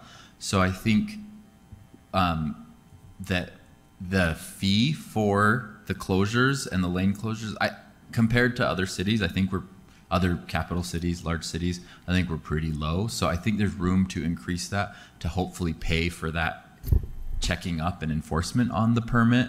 So that shouldn't be something that we have to bear with the general fund. I think the permit for closing the sidewalk should help cover that, and it should be something that we're checking at the end of whenever their term expires. Of they close it for 5 days, we go and make sure that it's reopened in 5 days, and have periodic checks on things like that. I also definitely think that we need to be looking at things like covered sidewalks for construction sites and ADA accessibility, alternate ADA accessibility when you close the sidewalk. And so I know those can be really expensive, but as we move towards a larger city and we're developing with smaller setbacks and not a lot of space for staging materials, we may need to start requiring that construction sites have, covered sidewalks like you see in larger cities and things like that. Madam Chair, would you like, I'm getting some messages from administrative people wondering if you'd like them to come up, invite them to come up rather than, so that I'm not. We love all of our friends from the administration. Yes, so I'm not translating on the fly. Yeah, so everyone, come on up if you have something to add to this. We're happy to hear from you. Councilmember Wharton, did you want to say it while they're give your comment while people are taking their seat? Just that if, I would like to know when we're talking about these, like what the reason is, like for why the rate's set the way that it is, what are like the actual costs, and then if we are going to reduce them, like where's a proposal where we would make up the revenue? The reduction you mean for the mobile businesses? For any of the ones that we're talking about reducing, like is that going to be a significant enough impact that we're going to need to make up the revenue in another place? And where would you suggest that we do that if we were to reduce? Thank you, Councilmember Wharton. This is actually one of the reasons that I came up.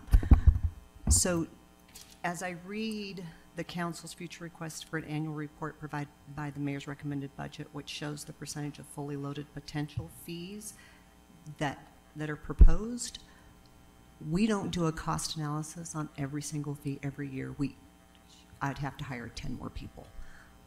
But what we can do is show you the last cost analysis at the fully loaded rate and what the difference is between the existing fee and the fully loaded rate. So I just wanted to make that a little bit more defined in that legislative intent. With that said, then we could go forward and say, yes, you could increase these fees, these fees, these fees, these fees, if you reduced X, Y, and Z fees. Thank you. Councilwoman Young? So just to add to Councilmember Mono's request related to if we're closing sidewalks, like looking at some of the solutions related to ADA, I think the other component is also related to the public transit stops. So when we close a city block that has a bus stop on it and there are no more bus stops within a half a mile, that's a huge burden for those who rely on that transportation.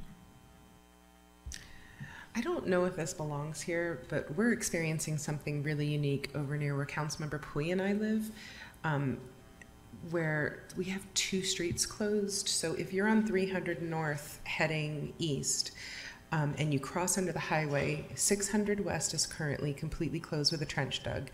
500 West has been closed as long as I can remember now, at least 2 of my kids' school years. So if there's a train there, you have to literally cross back under the highway to 800 West to have the opportunity to get to North Temple to turn left, which if you're in a car is an annoying inconvenience. It's going to put you a few minutes behind. If you're on a bike or on, well, the pedestrians have it a little better now thanks to that overpass. But as we're stacking street closures, it'd be nice if, like, hey, first street in on this closure permit is at this rate, and if you want to be in proximity, this next one's going to be a little more expensive, because as we're stacking the inconveniences, I think the price should go up. It would encourage the staggering of the geography of these projects potentially, so that we're thankful for the growth and for the improvements that are coming. It's not that, but it really is quite frustrating. Can I just clarify that all council members that we're on the same page of this? It seems like the direction we're looking at going is for item A, actually potentially increasing that fee, because the priority there is to maintain access to our streets and sidewalks. The other 2 we're looking at potentially reducing fees, yes. Right? Okay, that's what I understood as well. Yes, sir. To your point, areas like ours, that there's a high demand for, or maybe there's an increased development need. I would like to look into, what is looking, connectivity in general. Living in my house sometimes has been like, I don't know how. It's a maze of coming back and forth, and I'm always late to things, and I will blame it on that. But that's something that is need to be looked at and as a whole, not so much like individual permits, but areas that are under the strain of development, like major corridors or general areas, they need to be looked into a bigger, greater scheme. So we can encourage speed on these projects. Yes. Seeing, some of the projects taking months and months and not seeing any trucks, anything happening. 500 West has been very frustrating. Yeah, for forever. Okay. All right, I think we can move on to the next one. Okay, this would be for the Human Resources Department, and it is to request that division directors be made appointed employees like department deputy directors and department directors. This would potentially add certain exemptions and include adjusting pay ranges to make up for so it's a trade-off basically between salary and stability in the job. Council, any feedback? Councilmember Mono? I think that it does make sense for some and not others, and I think it maybe is a case-by-case basis, which I think is how we've been doing it as a city already. The example in the staff report is a comptroller that it would be really bad for that. I can imagine other people's very specialized skills, it being really bad for that to change with every mayor. So I'm supportive of this, but I think we need to look at it as a case-by-case basis. And my thought would be anytime, anywhere it's like a policy-related thing more than a make sure the city doesn't get sued thing, I would look at that as, a new administration comes in and has a different policy agenda that they were elected to carry out. Those more policy-related positions they should be able to change over, whereas the ones that keep us from being sued, we should keep those people in place. But that's just my thought. All right, anything else? Okay, we can move on. E is Public Services Department.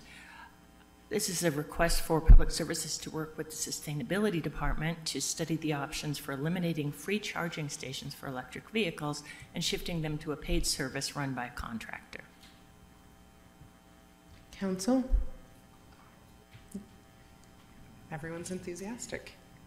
And we're moving quickly.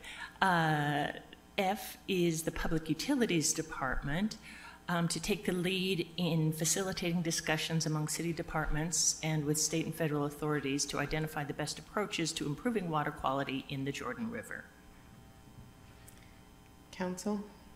This one's feeling more and more urgent to me. We actually had an issue just come up just today on this, and so maybe as we're working with public utilities, we can flag this for them and bring it up. I know it's a priority for them too. Yeah, still very important to me, and yeah, thank you. All right. And then the final one is the council-led intent on council member compensation, which I understand is in your hands. Yeah. Anyone? All right. I don't know if you want to ask if there are other questions or concerns from department heads or the administration. Anyone? We're happy Any to shy take people. feedback. All right. Great. I think we're good. Thank you. And the truth is now we're still 5 minutes early for our break. You all are just very efficient today.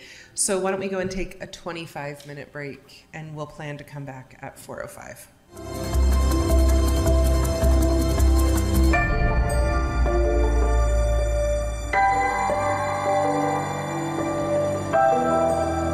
Moving on to item number 7, or sorry, item number 8, always a little bit behind.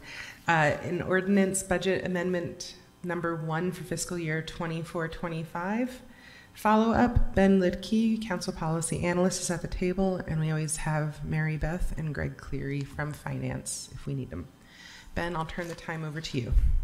Thanks, Madam Chair. I'll give a quick introduction since we didn't have time for it last time. The budget amendment number 1 has 25 individual items.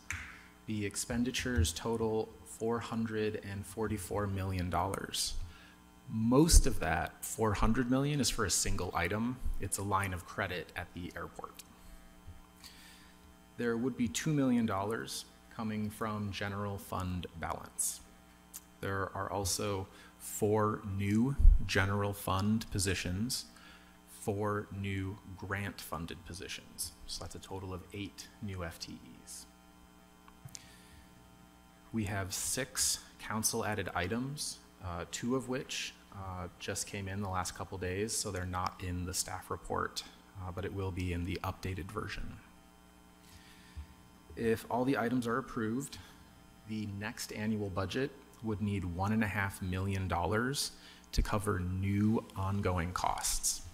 And that jumps up to $4.5 million if the Homeless Shelter Cities state mitigation grant was not available or awarded in full next fiscal year. Fund balance update. After Budget Amendment 1, fund balance is estimated to be 14.7%. And that 14.7% would be $8.2 million above the 13% minimum target. The public hearing is scheduled for tonight, and you'll see on the motion sheet an option to close the public hearing and adopt the 4 urgent items that you straw polled support for at the last briefing. A quick reminder, those items are A1. These are expenses related to transitioning the city prosecutor's office back into the city attorney's office. So that's additional new senior level FTEs, leasing of office space, and an organizational structure change. It also includes D4, an annual budget cleanup item for the Economic Development Loan Fund's operating budget. D8, another annual budget cleanup.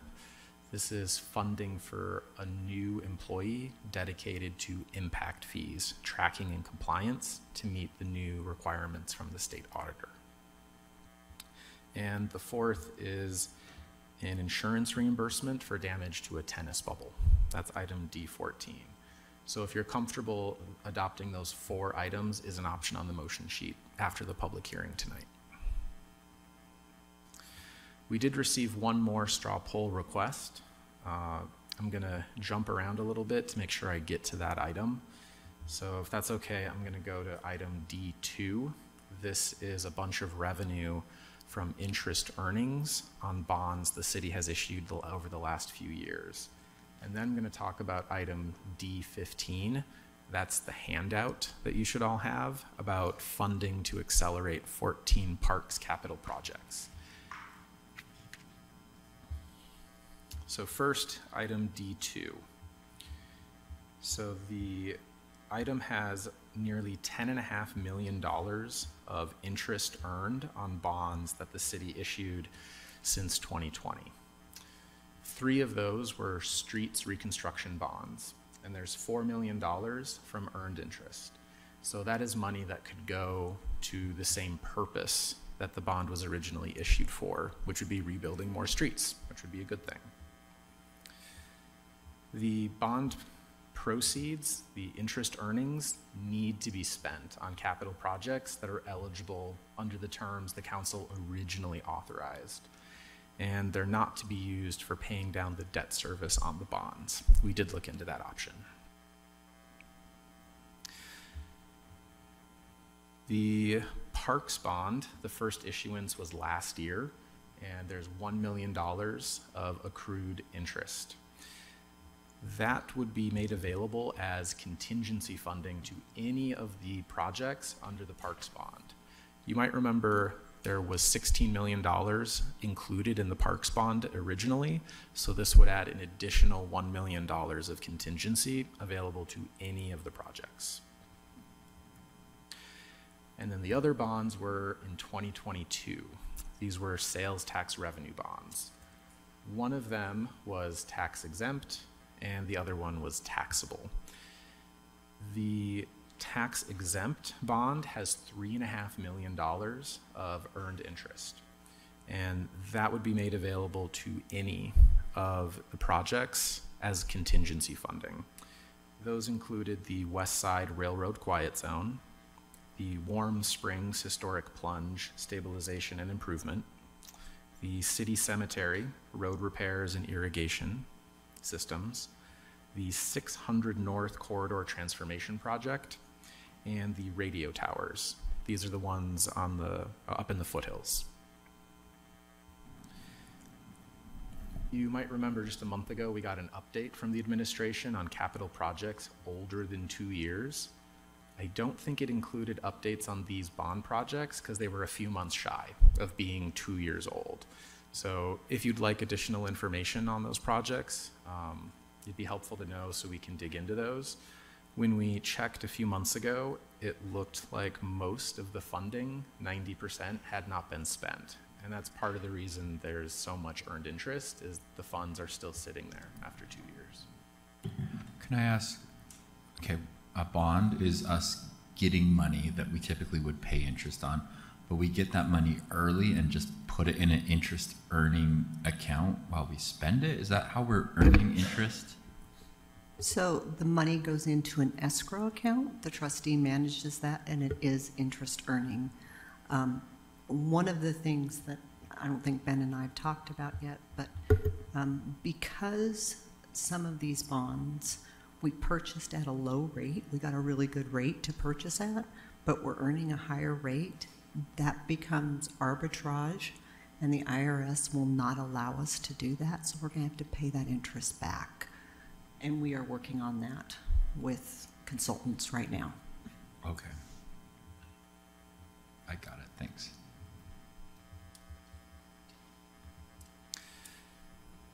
The last bond that has the earned interest is the taxable bond. And this is the connection to item D15. The taxable bond had $1.96 million in earned interest. And this is being proposed to go entirely to Pioneer Park. If there's no questions on the earned interest, I'll jump to D15. So I'm just, I mean, this is one of those straw polls that we're looking at, right? The straw poll is actually the next item. Okay. It's for some of the projects proposed. Because I'm very supportive of moving the road reconstruction bond interest rates back right into the road reconstruction work on the capital side. So I think I'm interested in the rest of them too, but specifically on those two. Okay. Or those three. Three. Yeah, three. All right, D15, can we get the summary table displayed? And there's a few extra copies on the table if anybody wants a hard copy.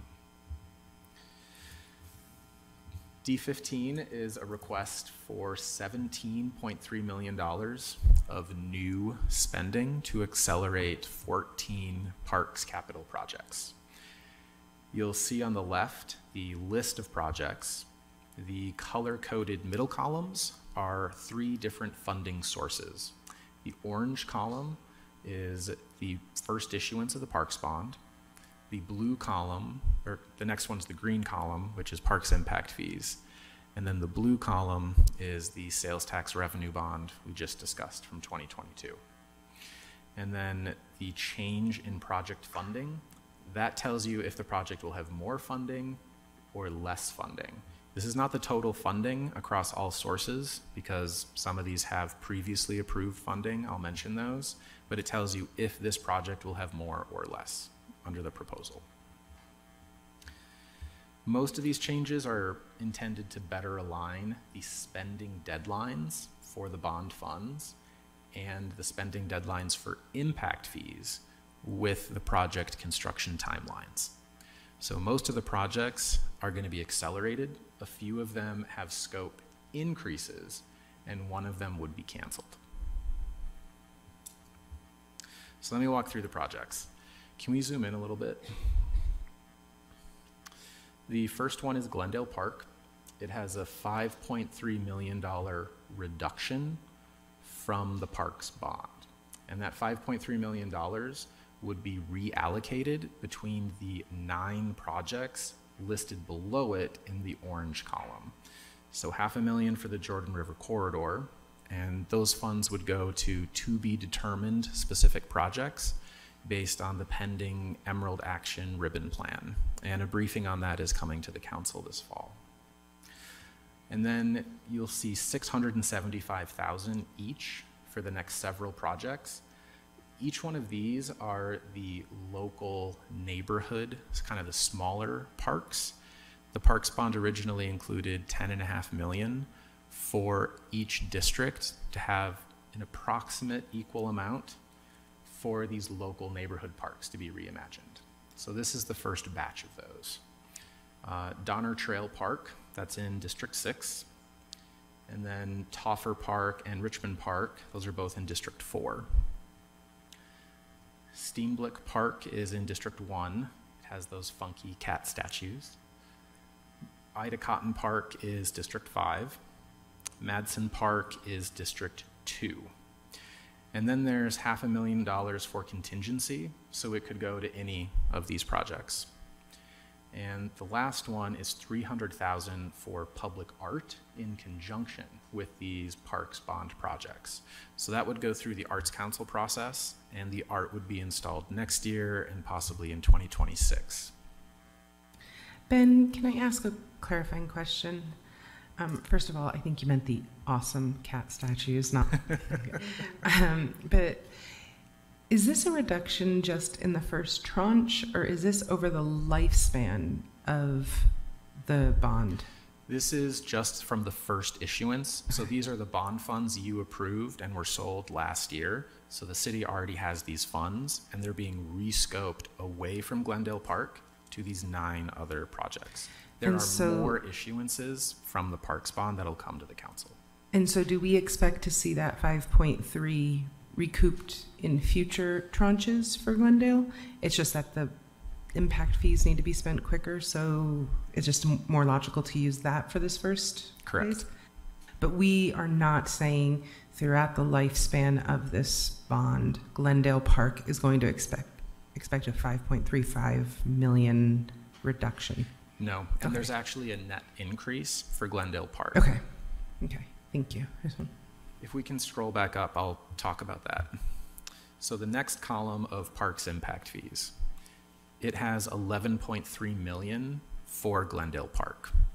And if you go over 2 columns, you'll see the net change is a $6 million increase for Glendale Park. Phase 1 construction, a little over $6 million, is already funded at Glendale. This $6 million increase would be funding construction for phase 2.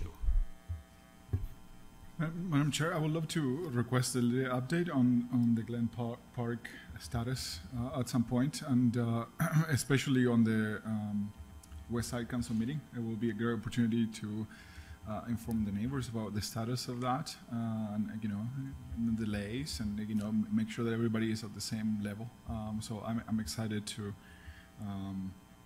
keep that excitement in a positive way. This might be an opportunity to put that on the record.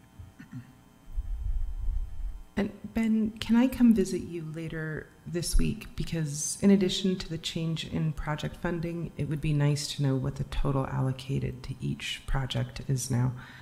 Like, I'm struggling to remember how much. I think Steenblick had 1.5. I'm not sure. So it'd be, if I can come visit you later to get those totals, that'd be great. Can do. Thank you. All right. So if you'll scroll down, the parks impact fees would also have additional funding for 3 more projects. These are highlighted in green. It's the Liberty Park Rotary All Abilities Playground. So the $2 million listed there would double the project funding. There's already $2 million from the parks bond for this playground replacement at Liberty Park. The additional $2 million would double the total and would be an expansion of the project. Folsom Trail, landscaping and irrigation is $1 million. This had $5 million approved under the parks bond, so the new total would be $6 million. And then Warm Springs and North Gateway Park, $1 million. These are two technically separate parks on either side of the Warm Springs Historic Plunge building, and the council gave direction when the parks bond was issued that they should be combined into a single Warm Springs Park. And that would likely require an ordinance amendment for the council in the future. The last revenue source is highlighted in blue. This is the taxable bond from 2022. So there's a negative $3 million for the Smiths Ballpark. And that $3 million is proposed to be shifted from the ballpark to Pioneer Park. And the $1.96 million I mentioned in the previous item, which was those interest earnings from this bond, would also go to Pioneer Park.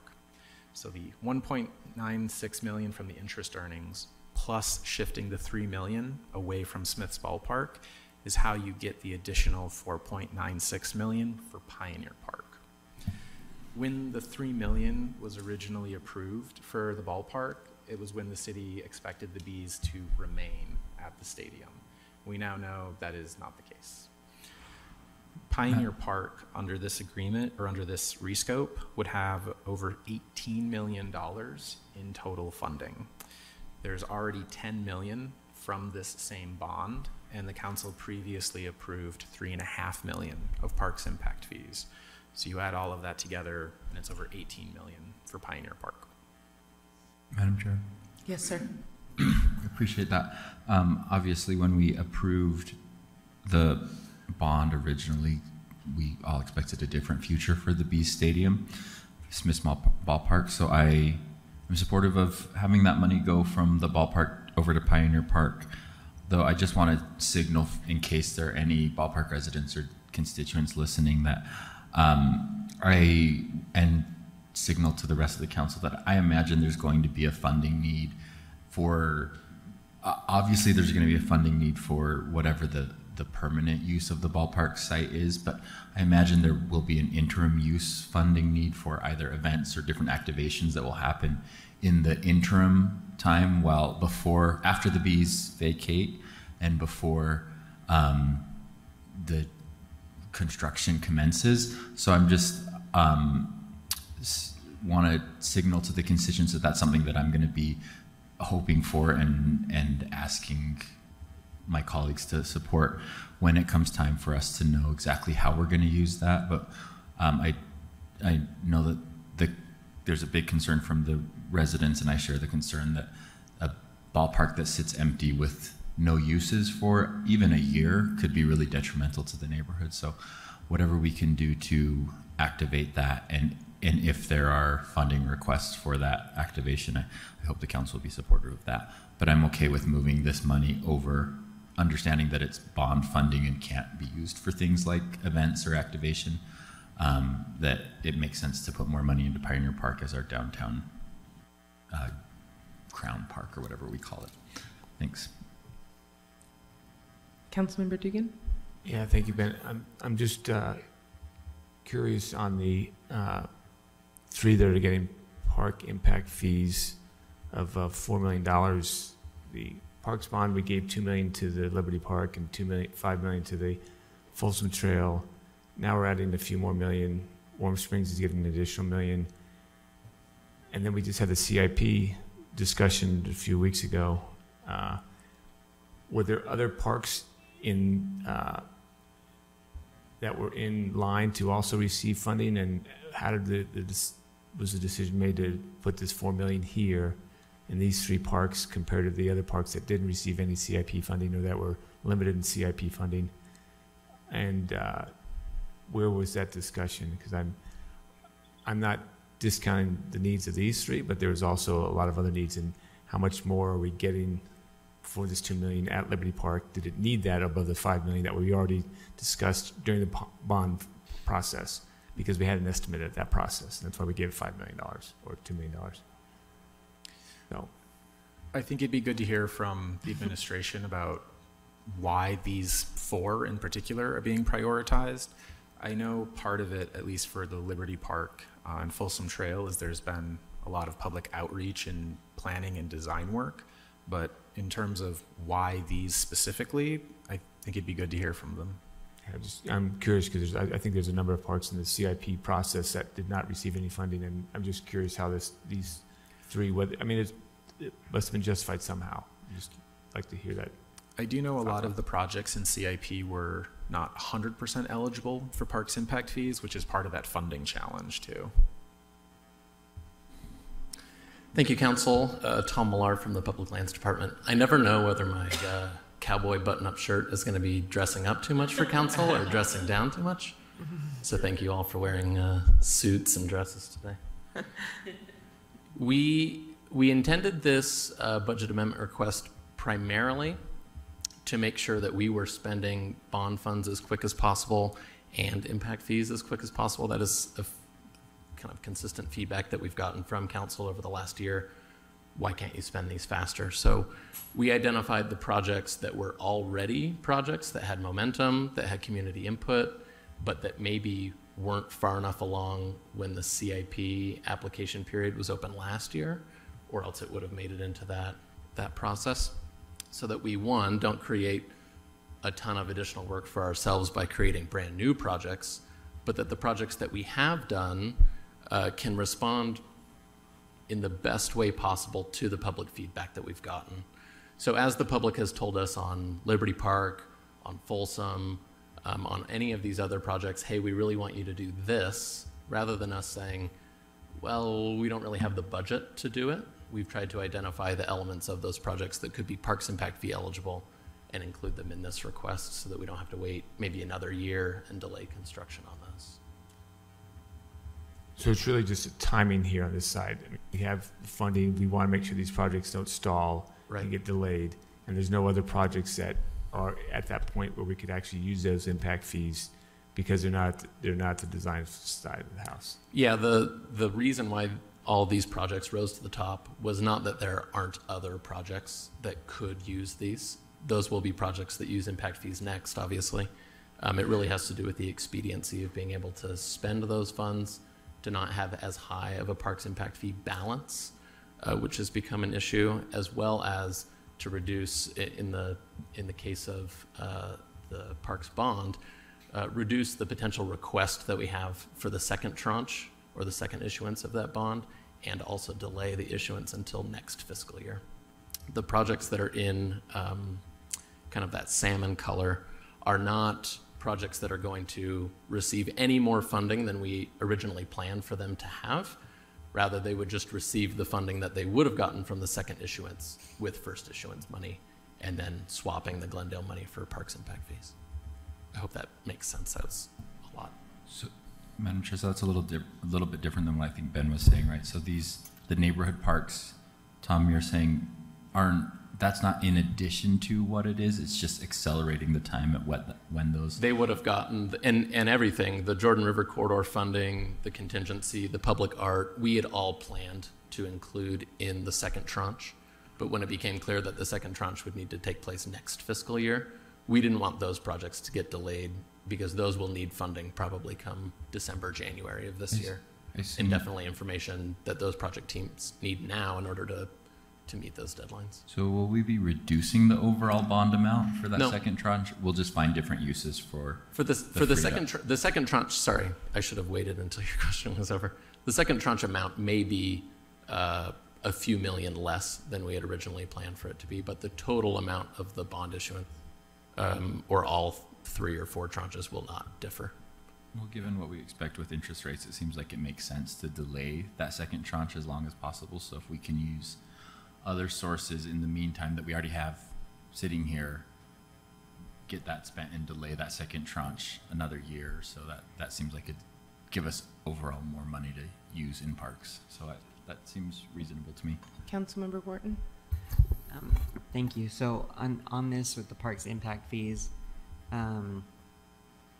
for Warm Springs and North Gateway, that's, I think you already clarified this, but I'm just checking again, that's in addition to the bond money. That's correct. Anything in green would be increasing the project budget for these projects that, due to community input that we've received and the design concepts that our consultants have come up with. But there was bond money included in that first tranche of the bond money did have money for Warm Springs as well. Yes, it was the Okay. full amount. It was Okay. the $1.5 million Okay. that was needed for that Great. project, I believe. And then do you know, I know this is a different department, but do we have any update on the building and all the money that we put into stabilizing Warm Springs Plunge Building? Do you know where that's at? I think we have JP in the audience who might have an update to share. It was $8 million in the Yeah. sales tax revenue bond for Warm Springs building stabilization. He says it's good. Madam Chair, can we add to that too about the Fisher Mansion update too? Oh, is that okay? They're both under construction. Oh, that's the good news. So, yeah, in varying stages, but it's preliminary right now. All of the design work for Warm Springs is taking place. Earthquake and seismic retrofitting and just the stabilization work, and then the same thing for Fisher Mansion, the preliminary construction work, getting all of the hazardous materials cleaned out, et cetera. That's happening now. Re-roofing. And you don't anticipate needing like a rescope for any of those yet, or for any construction or anything, right? We're going to be able to do all the things that we planned. We're going to take it as far as we can. Yeah, we don't know what we have planned yet because it's still to uncover a few things here and there. It may change how far we can go, but nothing will be rescoped in terms of adding anything new. It's just how far we can get it. I thought that was my understanding from last time. It's like we give them more money than they requested, and they're gonna go as far. But to your point, maybe if there is any discovery along the way, I would love to. I would love to know. But. Yeah, I don't want to not have enough to do the stabilization that we planned, which was at least the roof and the retrofitting. Right. At this point, a lot of it depends on the seismic design and how far that'll get us. And if it's not as extensive as we hope it's not as extensive as it could be. Okay. So there's a lot depending on architects and engineers come back with. Okay. I feel like I would benefit from an update too, because I have to confess I'm not quite familiar with what we're going to spend $18 million on in Pioneer Park, when at the bond issuance there was a lot of discussion over what the $10 million would go for.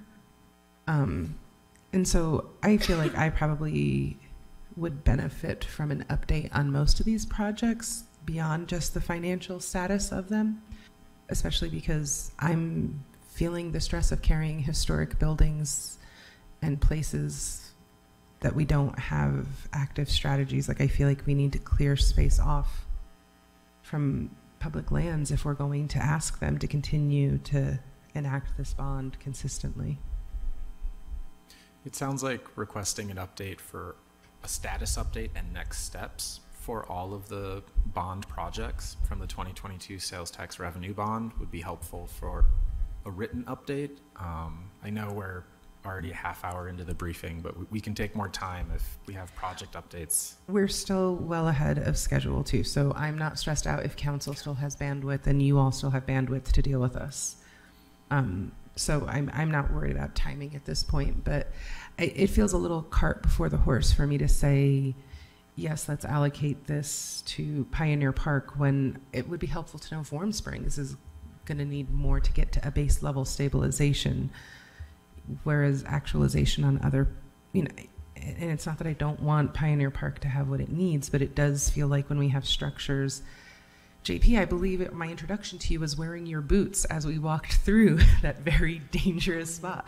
I'm pretty sure, the status of that building was such crisis that it feels a little negligent to move on to other things being actualized at a higher level if we don't have enough for those sorts of stabilizations. But I could be convinced that I'm wrong. Councilmember Mono, then Councilwoman Young, did you have something? Well, and correct me if I'm wrong, but I think that we started talking about the Warm Springs Plunge building because this list has the Warm Springs Park, but that's actually two separate things, right? And I don't think that this money could be transferred over to any historic building because this money specific for open space. Am I understanding that correctly? Okay. Yeah, sorry. Yes, we should talk about all the historic buildings. And I agree with Chair Petro about we need to decide, like in the grand scheme of things, what is the higher priority, but I don't think we have the opportunity to take money from Pioneer Park and put it into a building because it's sales tax bond that has to be for open space, if I'm understanding that correctly. So the sales tax bond, the blue highlighted amounts, those are for capital improvement projects. So there is more flexibility in those funds. The orange or salmon color seems to be different on different screens. Those are parks bond funds. So those are limited to the open space, trails, parks, and open space as authorized by the voters. And then the green parks impact fees, those are similarly limited, but somewhat differently than the parks bond.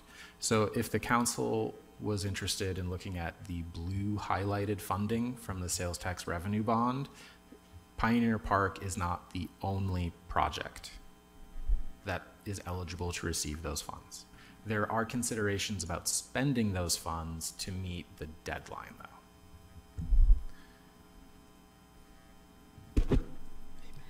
I still personally, I would like to know what the 18 million is going to go towards at Pioneer Park. It very well could use the investment. I don't want to put you on the spot if you were not prepared. Not on the spot at all. Just prepared. Okay. The vision plan that was approved for Pioneer Park several years ago included this laundry list of things that the public wanted, and thankfully it was prioritized. So when we requested the 10 million from the sales tax revenue bond, in addition to the 3 million in parks impact fees, it was able to get us that first phase of the vision plan, but not future phases. So when the opportunity to potentially rescope 3 million from the ballpark and then some of the interest earnings to another project, we raised our hands as being ready to spend that funding basically as quick as possible, not only because it's already been through that public process, but because we already have a designer on board and expect to begin construction next year. So what our designer told us, this was probably now 6 months ago, they said, if you want to add any scope to the project and make it phase 1 plus, please let us know by the end of August, because we could wrap it into our existing contract. We could make sure that it finds its way into these construction documents and doesn't delay the construction of the project. So the additional funding would basically build out 98% of that vision plan that the public told us they wanted, rather than doing one phase and then coming back in who knows how many years to do a second phase. And I can list the projects that would be included in sort of beyond phase 1. Yeah, why don't you do that before I add my comment, please? Okay. Thank you. So these are basically just the projects that are next on the list. So after the new playground, after pavilion, misting feature, access improvements, landscaping improvements, trying to remember if I'm forgetting anything. The multi-use field that was done several years ago that's outside of this project. The next 3 that were included were improving and relocating and expanding the off-leash dog park that's currently on the southeast corner of the park. Rebuilding the full court basketball to include more amenities. We don't know exactly what those might look like, whether it would look like Liberty Park's basketball court, but definitely lighting, additional bleachers, additional hoops, as well as a bigger footprint. And then pickleball courts as well, which do not currently exist at Pioneer Park. We think that in addition to those 3 additions basically to phase one. I forgot the food truck promenade that would be included, that is already included in the funding. Those are things that we could build basically at the same time and be able to accomplish almost all of that vision plan with that additional funding. Thanks, Tom. Chair. Yeah. I just wanted to add, years ago I was on the committee that helped look at Folsom Trail and its connections to Pioneer Park. So it's a regional park. It's the only regional park in District 4, so it desperately needs this funding. I see it as follow ground as in terms of our green space and this regional connection that we could provide for the east-west connectivity. So I hope that we see this as a necessary $3 million. I'm really excited by it, that we could reallocate funding, because this community has been waiting 30 years for this park to have a vision implemented. Council, anything else? Okay. I think we've exhausted our question. The request for a straw poll on this item was about the funding for the Liberty Park Playground, Folsom Trail, Warm Springs, Smith's Ballpark, and Pioneer Park. So it's those last 5 listed projects. If more information is needed or more time to consider, that's an option as well. So you said the Liberty Park, Folsom Trail, Warm Springs, Smiths to Pioneer. Correct. Madam Chair, I'm ready to propose a straw poll to support those 5 items. Council, show your feelings. That's 6 in favor with Councilwoman Young absent. Madam Chair, could I just say thank you to Tom and Ronnie, who have been engaging with my community on Liberty Park Playground very effectively, and I'm very excited for that investment, and thank you, Council, for supporting it. I also want to say thank you to Kristen and Tyler and Tom and everyone, their engagement with us. I know, like, I'm asking a lot of questions about, can I see this update? It is not for a lack of engagement. Like, just last week we were walking through my district at Parks and envisioning it is a reflection of the magnitude of the city's commitment and their work to make sure Green Pace keeps pace with population. We don't inadvertently grow into an unsustainable, unhealthy. So I want to put that on the public record that as I ask those questions, it is not a reflection of any negligence. It is just the magnitude of the job in front of everyone. So thank you. Yeah, thank you. Thanks for Ronnie for the engagement on Warm Springs. All right. So as this stands, we're just now at 4:45, and this was supposed to go until 5:30. Council, do you have appetite to move more through Budget Amendment 1, or was that the extent of what you wanted to get through today? There are significantly more items. Council, do you have enough attention span for this? Yes. Let's move. Let's keep going. Okay. Theoretically, we have until 5:30. Because we have 3 closed sessions items, I wouldn't hate if we ended a little early and got started earlier on them. On that note, I wonder if maybe it would make sense to pivot to the council added items section and then back to the more items, just because we have a public hearing and I want to make sure that they're noted for the public record before that public hearing. Good thought. Okay, thanks. Thank you, Ben. So the council added items, there are 5 in the staff report and 2 have come in since it was published. All right, guys. Guys. All right. The first 3 should sound familiar because we recently discussed them. I-1 is $505,000 one time from Funding Our Future fund balance under the Parks Maintenance category. And this is funding to replace trees and landscaping on North Temple, where herbicide was accidentally sprayed in October of last year.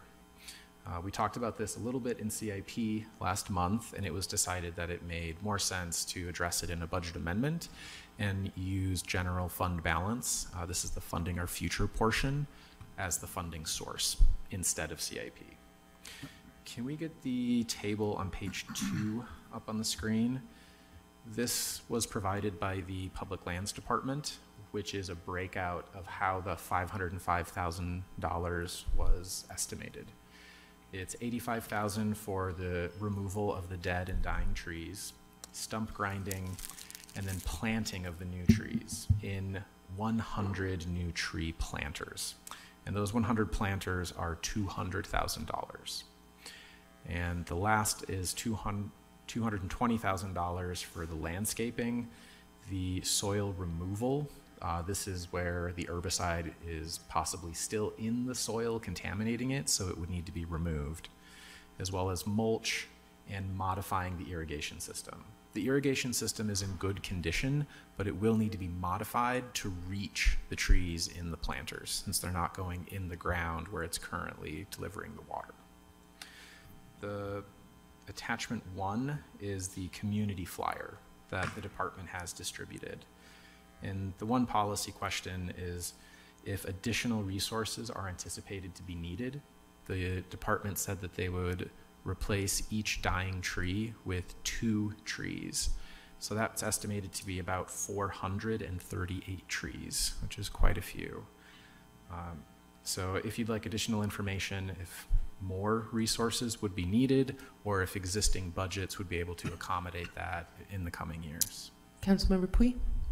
Certainly, this is a very. I appreciate the administration to coming up with a plan, and and it is making good on a mistake.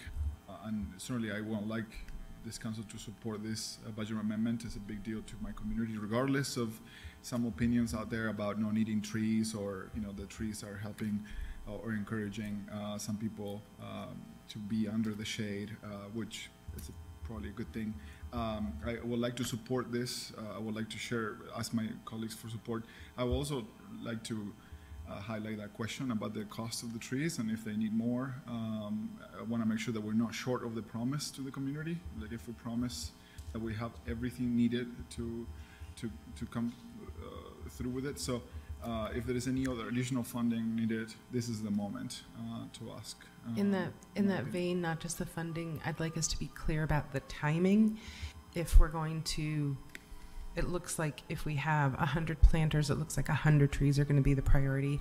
And if the additional 338 are going to follow those in a course of years, I'd like to set expectations appropriately and just make sure people aren't expecting to see 438 planters lining North Temple by October. And just to follow up on that, Madam Chair, there is I'm sure that there is going to be an additional cost to monitor these trees and make sure that they're fine, especially at the beginning. New trees, I just lost 2 trees. I'm very sad about it, but I didn't kill them. It just happened to die. So it just happens. And I would like to ensure that the administration has enough resources to do this additional work on North Temple. So if they can estimate that to have the resources.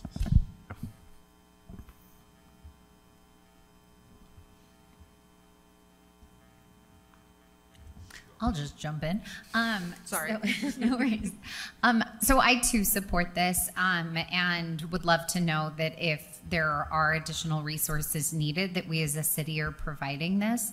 I have certainly heard from many constituents in District 7 who are equally concerned related to the trees on North Temple. So this is part of our city. This is a major part of our city. And it's something where, mistakes will happen, and that we should be there to be able to help provide remedies when those things occur. So fully support, and if there's additional resources, I'd certainly be open to hearing about them so we can help. All right, it looks like we can move on. All right, next up is item I2. This is the follow-up budgeting step from the funding that was recaptured and awarded to projects in CIP last month. It's $875,000 from the canceled Sorensen Center Connecting Corridor project that was 5 years old, and the $1 million that was recaptured from several projects that were completed under budget. So you already awarded these funds to specific projects when you adopted CIP last week. This is the budgeting step to rescope those funds for the new projects. I feel like we shouldn't have questions on this, council. Okay. The next one, I3. There was an announcement about this at the meeting last week. It's $60,000 that was awarded to SwitchPoint, and this is CDBG, Community Development Block Grant, Coronavirus Pandemic Recovery federal funding. So this is one-time funding. SwitchPoint is unable to use that $60,000. The question for the council was, how would you like to consider reallocating these funds? The feedback was twofold: to make sure that the organizations receiving these recaptured funds can actually spend them, and two, do so in an expedited manner to get the funds out into the community. One of the suggestions was to restore $30,000 to Utah Legal Services. They had a tentative award of $30,000 back in the spring, but the city was operating under estimated amounts of how much we would actually get for CDBG. The actual amounts we got were a little bit less, and as a result, Utah Legal Services, their $30,000 award was reduced to zero. So you have the option to restore that $30,000. The remaining $30,000 could be split between the next two highest scoring projects. Those would be First Step House, their Peer Supportive Services program, and Odyssey House's UTA Passes program. We did check with the Housing Stability Division about past performance, given the direction to get these funds out in the community in an expedited fashion. Both Utah Legal Services and First Step House, their Peer Support Services program, have a strong record of fully spending their awards every year in a timely manner and submitting the paperwork so we can report it to HUD. Odyssey House's UTA Passes program, it was a new application, so we don't have a track history to go back and check past performance. They are receiving technical assistance, which is common. That is typically provided when there's a new application who's receiving HUD funds. So if that approach sounds good, it would be $30,000 to restore Utah Legal Services award. It would be just under $13,000 for First Step House, their Peer Supportive Services program, and that would fully fund their request. They asked for $80,000. And then the remaining $17,000 would go to Odyssey House for UTA Passes. It would not fully fund their request. They had asked for $90,000, but this would bring their total award up to $64,000. Council, any guidance, feedback? I'm good with that approach of the three fundings, like source, or three fundings, the 30, the 12, and the 17. I'm support of that. Council, anything? Just speak to Utah Legal Aid and the work that they do. They're really the only organization that does pro bono renter defense. So I think that's a critical service. Do we need to straw poll this one, Ben? I'm hearing full support. If you want this or any other item added to the motion sheet tonight, right now it just has the four you talked about last week. But if this feels safe to add to the motion sheet, doesn't it? I don't hear any dissension. Let's cross this one off too. Okay, we'll add this as a fifth one to approve. So the next two items are both placeholders. So I don't have specifics, but I just want to touch on them. I-4 is a placeholder for additional funding to do surveys. It could be topics that are tailored to council district specific issues. Information is pending about what those options are, so there'll be more on this next time. And then I-5 is also a placeholder for police noise enforcement. As was mentioned earlier during legislative intents, there was an intent in the last annual budget specifically about this, and conversations are ongoing about what options and costs would look like for this additional enforcement. I did want to remind the council that you put $50,000 into a non-departmental holding account for noise enforcement as part of the annual budget. So that would be one of the funding sources we would look to on this topic. Council, any feedback? Sorry, is this one of the ones that's not in the staff report? These have all been in the staff report. The next two are not.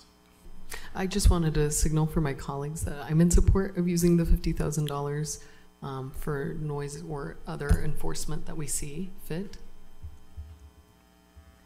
So you're fine placing the cap of 50,000, or you're just in support The money's of this already item? there. Yeah, that's actually a separate money that is already in the budget, so that money doesn't need a budget amendment to go through necessarily. Okay. But that idea has been evolving over several days, and so that's one of the other options. What number are we on? I'm sorry. We're at I-4 and I-5 combined at this point. Pause, though, Correct. hang on, before we go on to that. can I get a clarification real quick? So we allocated 50,000 during regular budget season, and now this is in addition to that? I think it could be, although I think it has evolved even in the last 24 hours to have the 50,000 that's in the budget currently potentially replacing this. So that's just So are an we kind of option. in a holding pattern on this as long as it gets addressed, or? We'll have to get more information and follow Okay. up with the council. Okay. On the Y2, I feel good as long as we can help make sure that the data gathered are things that we need to continue our deliberations. I know that there were some knowledge holes for us with that last audit, or the last survey. And their funding is just TBD, so, but there's not any money here. Okay, any other comments, questions, concerns? All right, it looks like we can move on. Okay. And for anyone following along, I want to clarify the blue section is the new information. So that's where the latest info on the council added items is. If you're all the way down, that was from the first briefing, so it doesn't have some of what we're discussing. I was a little lost. Thank you. Great, thank you. So I-6, this is one of the two items that's not in the staff report since it came in after publishing. This is a request for $95,000 one time from general fund balance for consultant services related to the city prosecutor's office transition. So I-1 is where the new senior level employees are, rescoping funding for leasing office space, and the organizational change. This is a related item. It's still to facilitate the transition of the prosecutor's office. Ben, it will be useful for the administration to signal support on this so they can move ahead on looking for this consultant?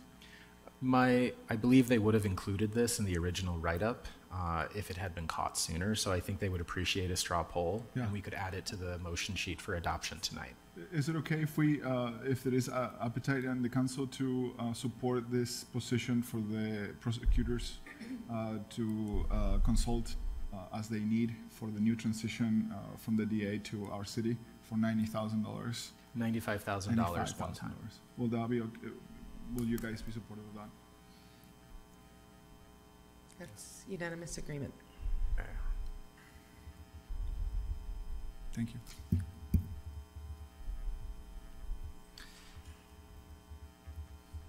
The last council added item, I-7, this was mentioned a couple briefings ago for the collective bargaining resolution update. It is a request for $25,000 one time from general fund balance, and this is to have a third party, a neutral, independent third party, provide the election administration of that choice between competing labor organizations to represent the eligible employees in the police department. Will also a straw poll be useful on this matter or not? My understanding is as long as this one is adopted in September, it'll be able to have the funding available for the election, which is this fall. I have a question on this. Just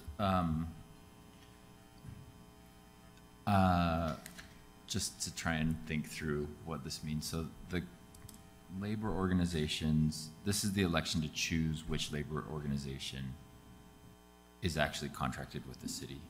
Which labor organization represents the eligible employees? So, in the event that there were to be competing elections all the time, or like often, we would have to be.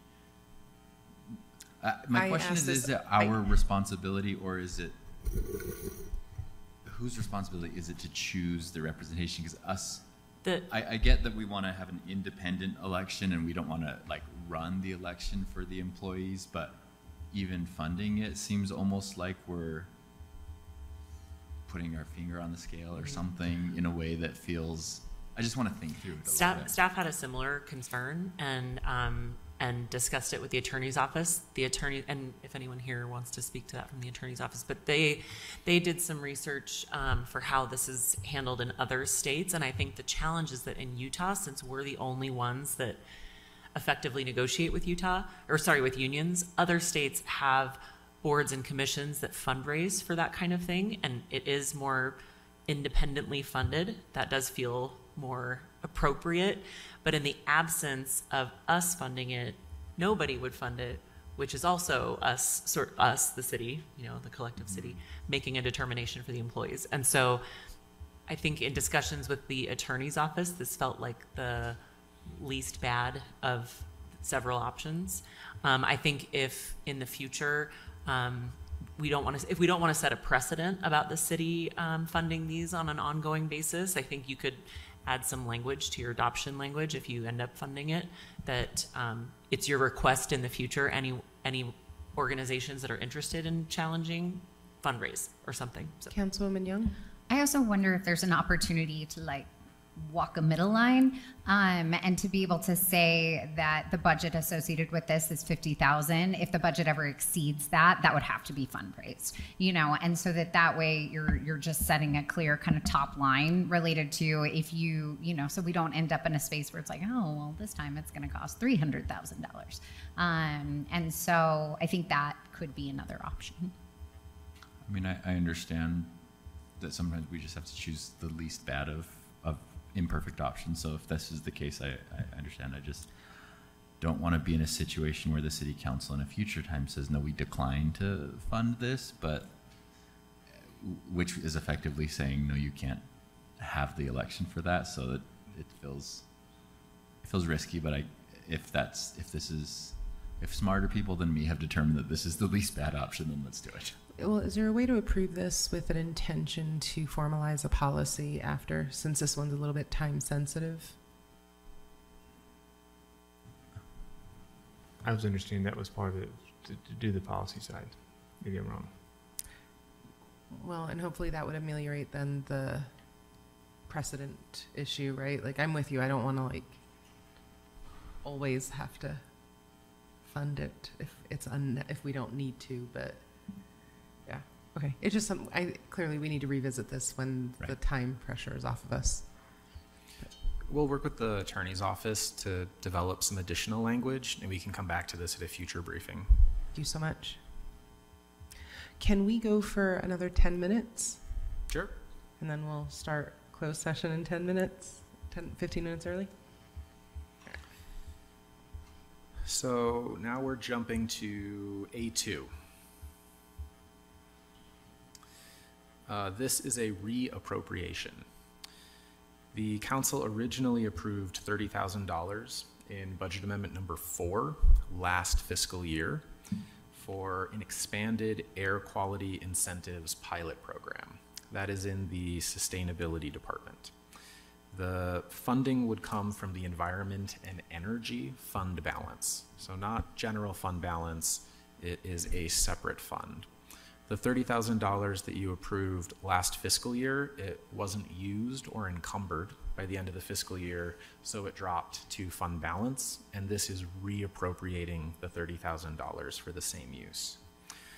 The existing home repair and rehabilitation programs in the Housing Stability Division are partnering with the Sustainability Department for running this pilot program.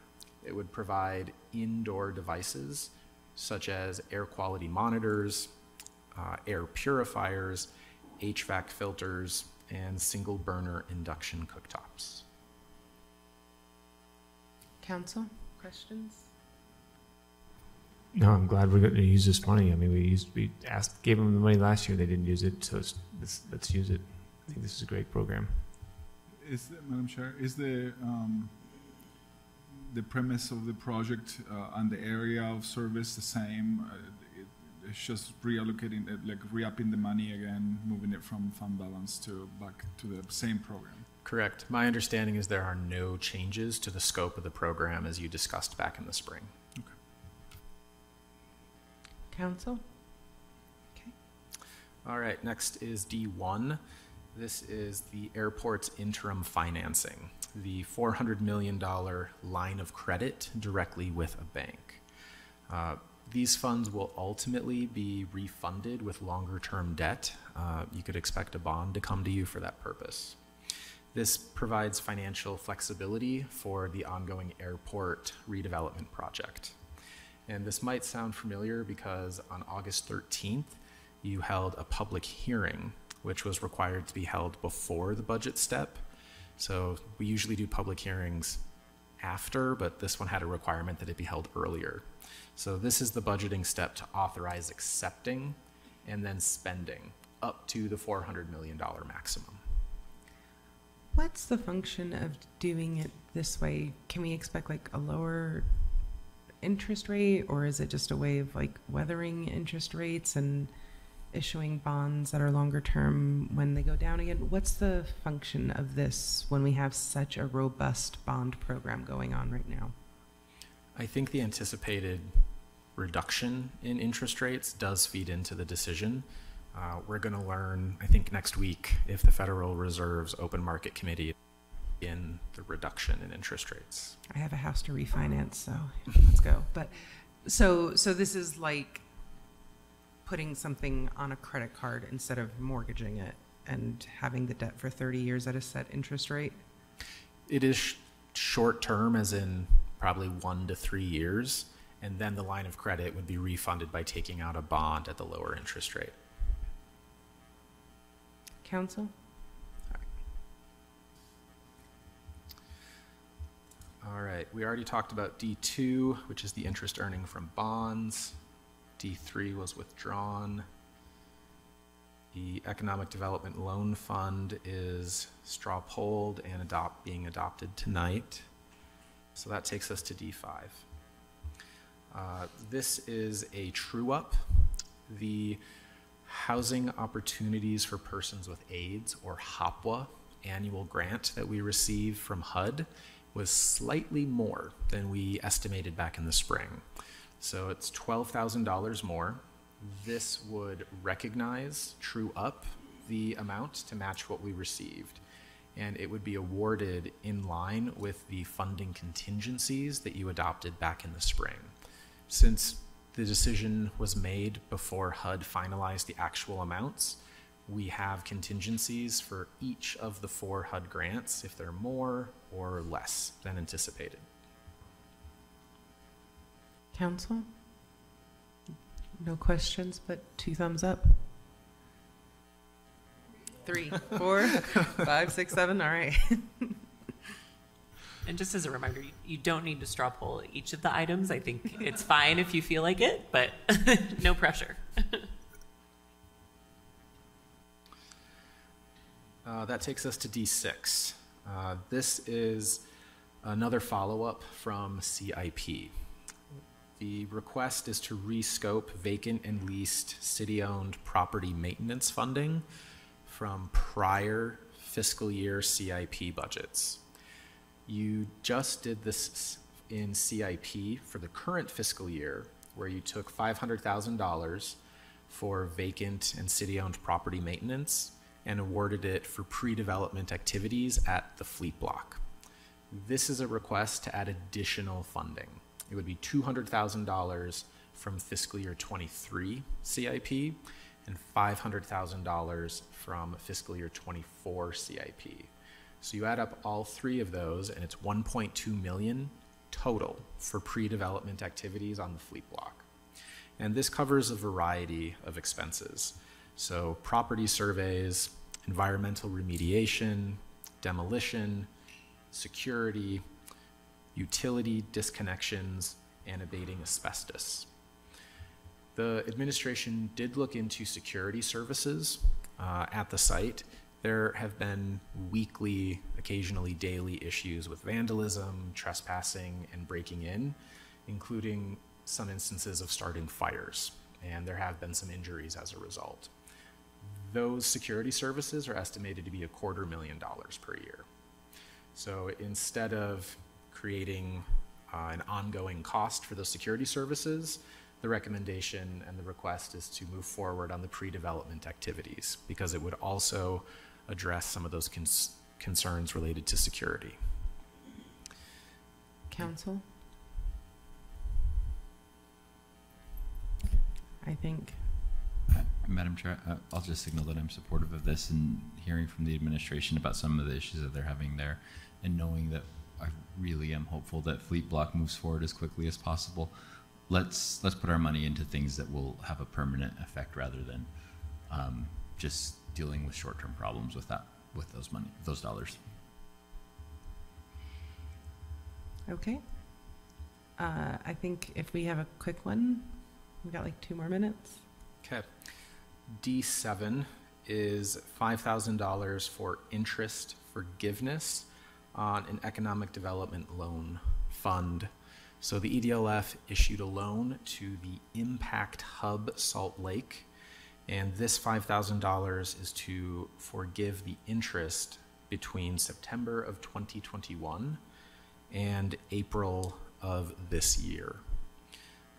The business has since closed, and the forgiveness is only for the interest during that period, not for the entire length of the loan.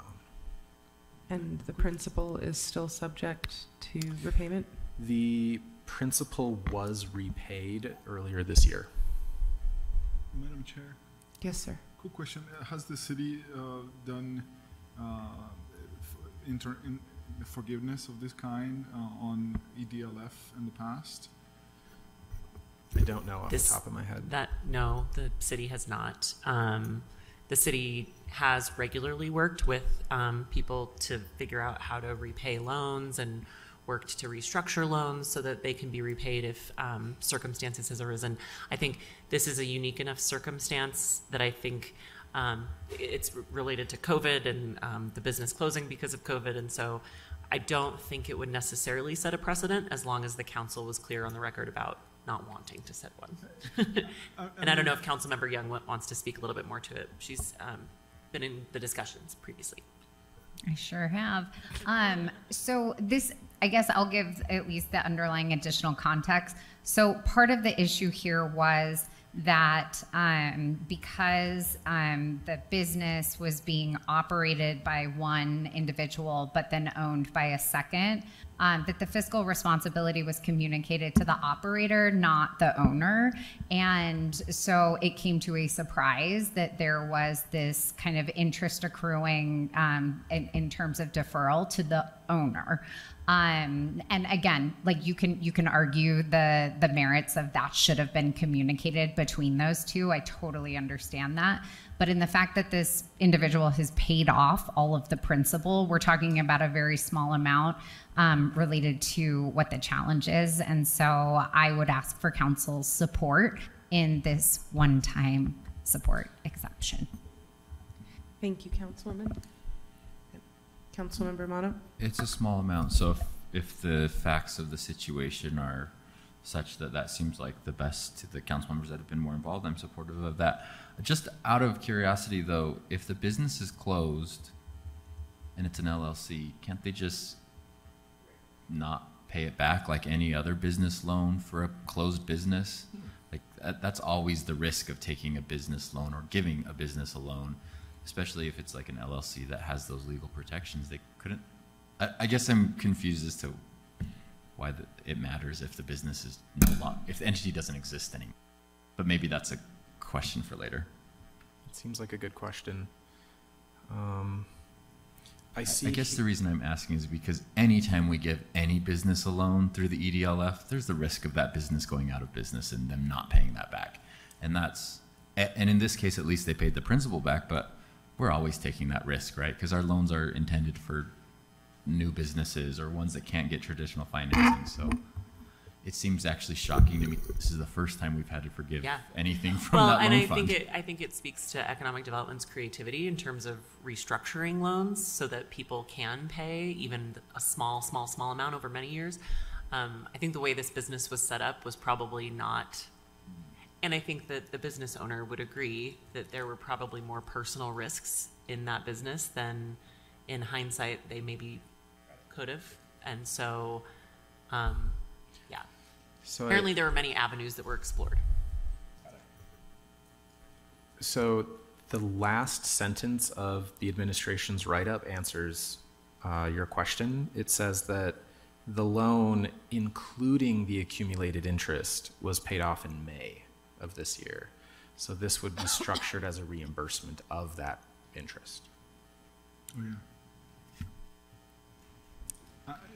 I mean, there's knowing that last sentence, and I would like to support that. Can I ask how this time frame was selected to exempt them? You said that there was other interest accruing that was paid already. Is this the point at which the business went out of business in September 21? Gonna have to ask if anyone else remembers. I think there was a pause on the accumulation of the interest during the early days of the pandemic. Yeah. And then the interest started accruing again. And so when it started accruing again through April of this year, that's the period that's selected. I'm fine with this. As long as the principal's been paid off, I'm fine with it. But I am wary of precedents or of other businesses that don't have the connections that this one does not getting equal treatment in the future. Yes, and I agree with that wholeheartedly. Yeah. If it would help, we can add language to that effect to the motion sheet so it's in the public record. That would be helpful. I would feel much more comfortable with that, please. Okay. I think we're stopping there. Yes, please. But I mean, that was a pretty good session. Like, way to go, team. Okay, so we will now entertain a motion to enter into closed session for the purposes of strategy session to discuss pending or reasonably imminent litigation for the deployment of security devices. Is that today? Is security devices today? No. No? Okay. So just a strategy session to discuss pending or reasonably imminent litigation and attorney-client matters. Madam Chair, I move that we go into closed session for the purpose of receiving advice of counsel and discussing reasonably imminent litigation. Second. I have a motion from Councilmember Wharton, a second from Councilmember Dugan. Any discussion? I'll roll call. Dugan? Yes. Chavez? Aye. Wharton? Yes. Mono? Aye. Pui? Yes. Young? Aye. And I'm a yes. That passes unanimously. When we come back, we will be adjourned from work session.